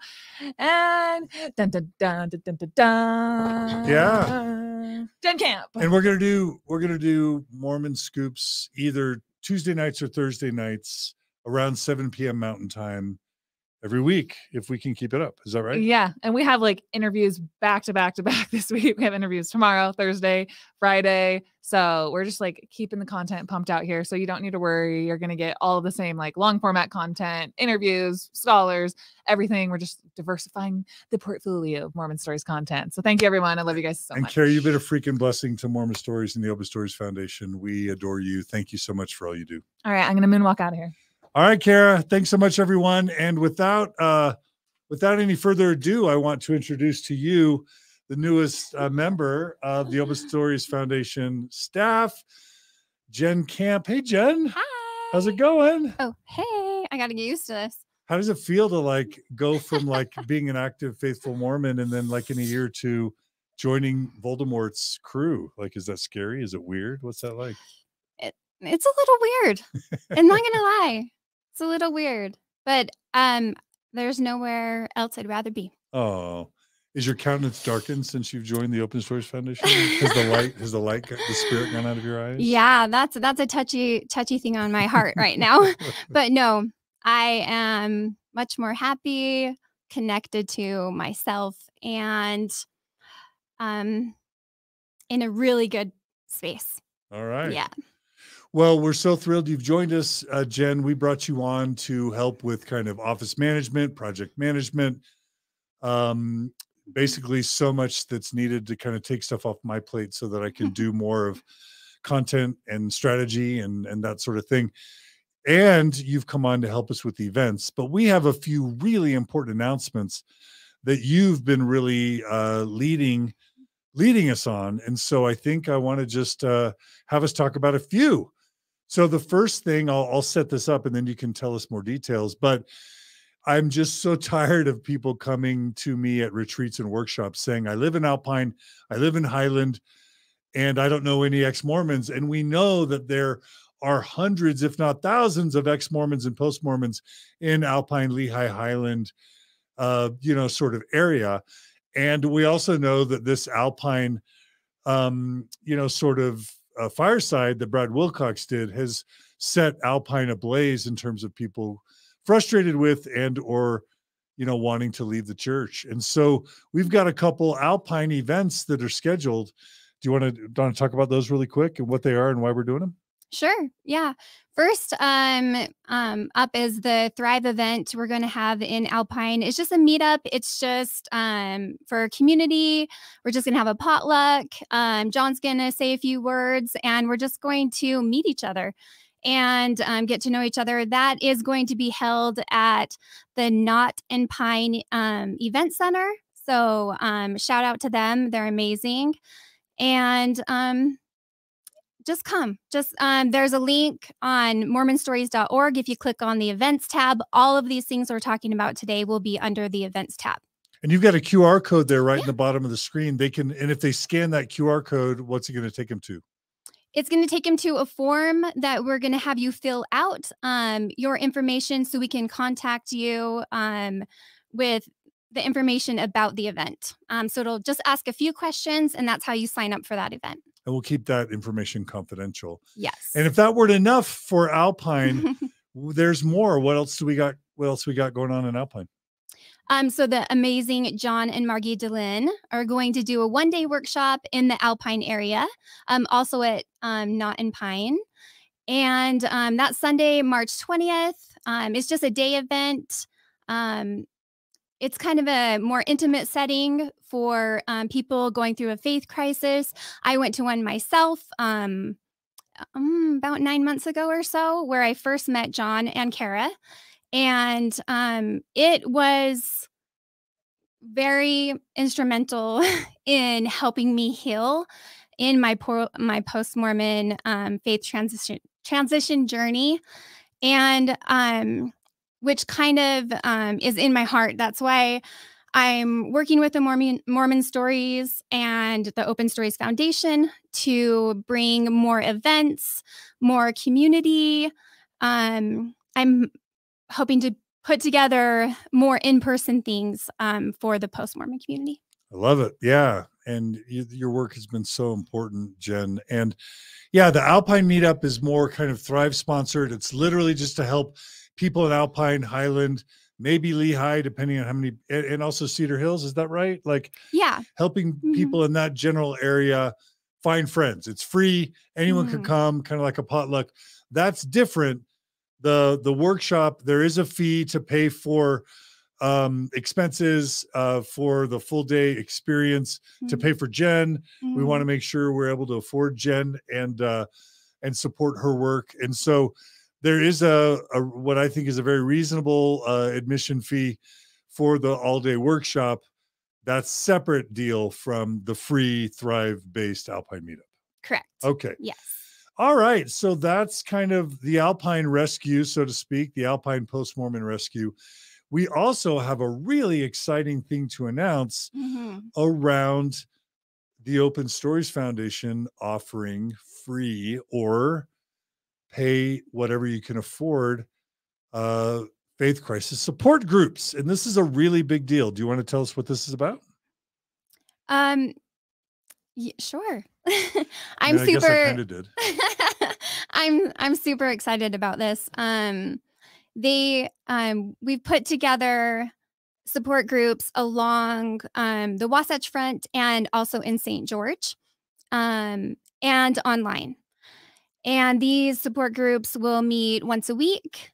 They are free. You can also donate. I think we're saying like minimum. Well, I guess anyone can come, right? Yeah, anyone. Anyone can come if you can't pay, and then go ahead. Yeah, if you can't pay, we also have the QR code on the flyers. If you would like to make a donation each week when you come, or if someone just listening to this wants to make a donation towards keeping these support groups going, they're welcome to do that also. Yeah, and so I guess we should list all the different ones that are happening. So starting most north. Bountiful. So we have one in Bountiful. Okay, that's Gabby Accord. She is amazing. Heart to Gabby, love her. Okay. Michelle Peets is in Holiday area. So there's a holiday group. All right, and again, this QR code works for all the different sites, and I guess we're starting in just a week, so it's kind of a rush. So if you want to join these groups, please join them soon. Okay, going south. Lehigh American Fork area with Mark Osland. Mark Osland from Mormon Stories is Podcast. Amazing. Yeah. Yep. And then we're moving on to Provo with Allison Schiffler, which she's amazing too. I just can't say enough about these people leading these groups. They are just so amazing, and their heart is in it, and I love them all. And then we go down to St. George. St. George. So we do have a group for you in southern Utah. St. George with Corey Reese. Yeah. And then we're doing something a little bit different. We're going to do an online group. Yeah. And I'm going to be hosting that Faith Crisis Support Group. We hope to do it once a week. We're going to pick the date and the time. And here's the catch. There's a little bit of a catch, Jen. And the catch is we're going to be making this support group public. So we want to provide you with this free support, but we want to do one version of a support group, full 8 sessions, that is just free to the public. So we need people who are interested in the online free support group, or pay whatever you want, to realize that if you join my Mormon Faith Crisis online support group, you have to be okay with it being recorded and shared with the world. And so obviously there's going to be some people that don't want to join that because of privacy or confidentiality reasons, but hopefully there's going to be enough people that are able and willing to be open about what they're experiencing that we can fill the group and right. And all the other groups are private if you'd rather have a private experience. Yeah. And of course, if there's other geographical areas that want support groups in the future, if this experiment goes off well, and if we can get enough, so again, it's free if you don't have any money. We're requesting like a $10 a week or $20 or $30 a week donation if you can afford it. And literally the only reason we are requesting donations for those who can afford it is to pay for the therapist, because we're paying all these therapists out of our own budget, and we're paying Jen to organize all this. And we just want these programs to be sustainable. This is not done with any intent of making money through the Open Stories Foundation. We're almost certainly going to be losing money on this, but we've had a great year. We've got some extra funds. And so we want to use those funds to promote healing and growth in the post-Mormon community. So people use these events. These are free support groups: St. George, Provo, Lehigh American Fork, Bountiful, Holiday, and online if you want. And if that weren't enough, there's one more exciting announcement to make. Many of you have heard of Dr. Julie Hanks. She is Lex de Azevedo's daughter, although she would probably be mad that I introduced her that way. She is a singer. She's a songwriter. She is a PhD level psychologist, psychotherapist, and she leads Wasatch Mental Health, which is its own therapy practice here on the Wasatch Front. And she's just an amazing human. And she's active and faithful Mormon. Her husband's a bishop, and she is active in the church. And she is such a powerful voice. And I've held 2 mixed faith marriage retreats with her in the past. And she has been willing now to team with me for a 3rd mixed faith, did I say mixed orientation? Mixed faith marriage event, where she is going to partner with me. It's a 2.5-day retreat. And we're asking for mixed faith marriages who need support to join. This is going to be July 15th through 17th, 2022. It's going to be in Provo at the Thrive Center. And we are going to be talking about all of the issues that are important to mixed faith marriages. And the only requirement for coming is that you can pay the registration fee and you're in a mixed faith marriage. And if that weren't cool enough, we have a cool donor who has donated $5,000 of scholarships. We want people to at least pay some of their way. So it's going to be sort of like pay what you can so that we can support, pay Julie, pay for the event, pay for Jen, but also we'll be offering some scholarships so that young or financially struggling Mormon mixed faith marriages aren't excluded from this event. Right. Thank you so much, donors, for helping with that and allowing these mixed faith marriages to be able to come to the retreat with Julie. I'm really looking forward to that. She's amazing. Yeah. So please spread the word about this and all the events. If you've got loved ones, friends, family, community members that need support, that are going through a faith crisis, that are in a mixed faith marriage, please let people know about all these support groups and about the mixed faith marriage retreat. Yeah. I was in a mixed faith marriage for about 4 years, and this would have been very beneficial. So I'm excited for this. Well, Jen, it's so lovely to have you on the Open Source Foundation team. Thanks for all your hard work. Thank you. All right. All right, everyone. Thanks again for joining us today on Mormon Stories. Carah's coming back. We love you guys. Please support us if you appreciate this content, if you value this content, if you want to see it continue. We need your support. We've got our best year ever, but we're trying to expand our services. Come on in here, Carah. Get in here. Stay in here, Jen. We are expanding our services. I don't, if more money comes into the Open Stories Foundation, it does not go to John. We are trying to use our resources to expand our services.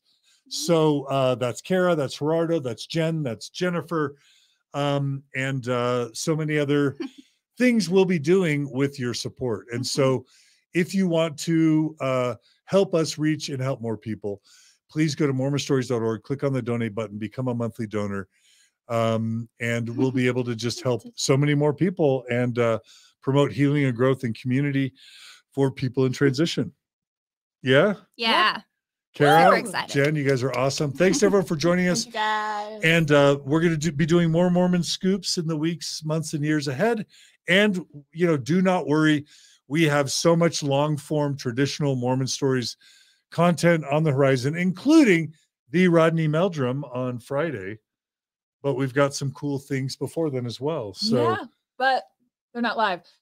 You have questions for Rod Meldrum on Friday, Heartland model, Young Earth creation, universal model, all of the things that have to do with what my parents love and hate about me not accepting. Tell us what you want in the show notes, or what's the word in the description or in the comments on Facebook or Instagram or whatever. All right, we love you guys. Thanks so much for joining us, and we'll see you guys all again soon on another episode of Mormon Stories Podcast. Bye, everybody. Take care.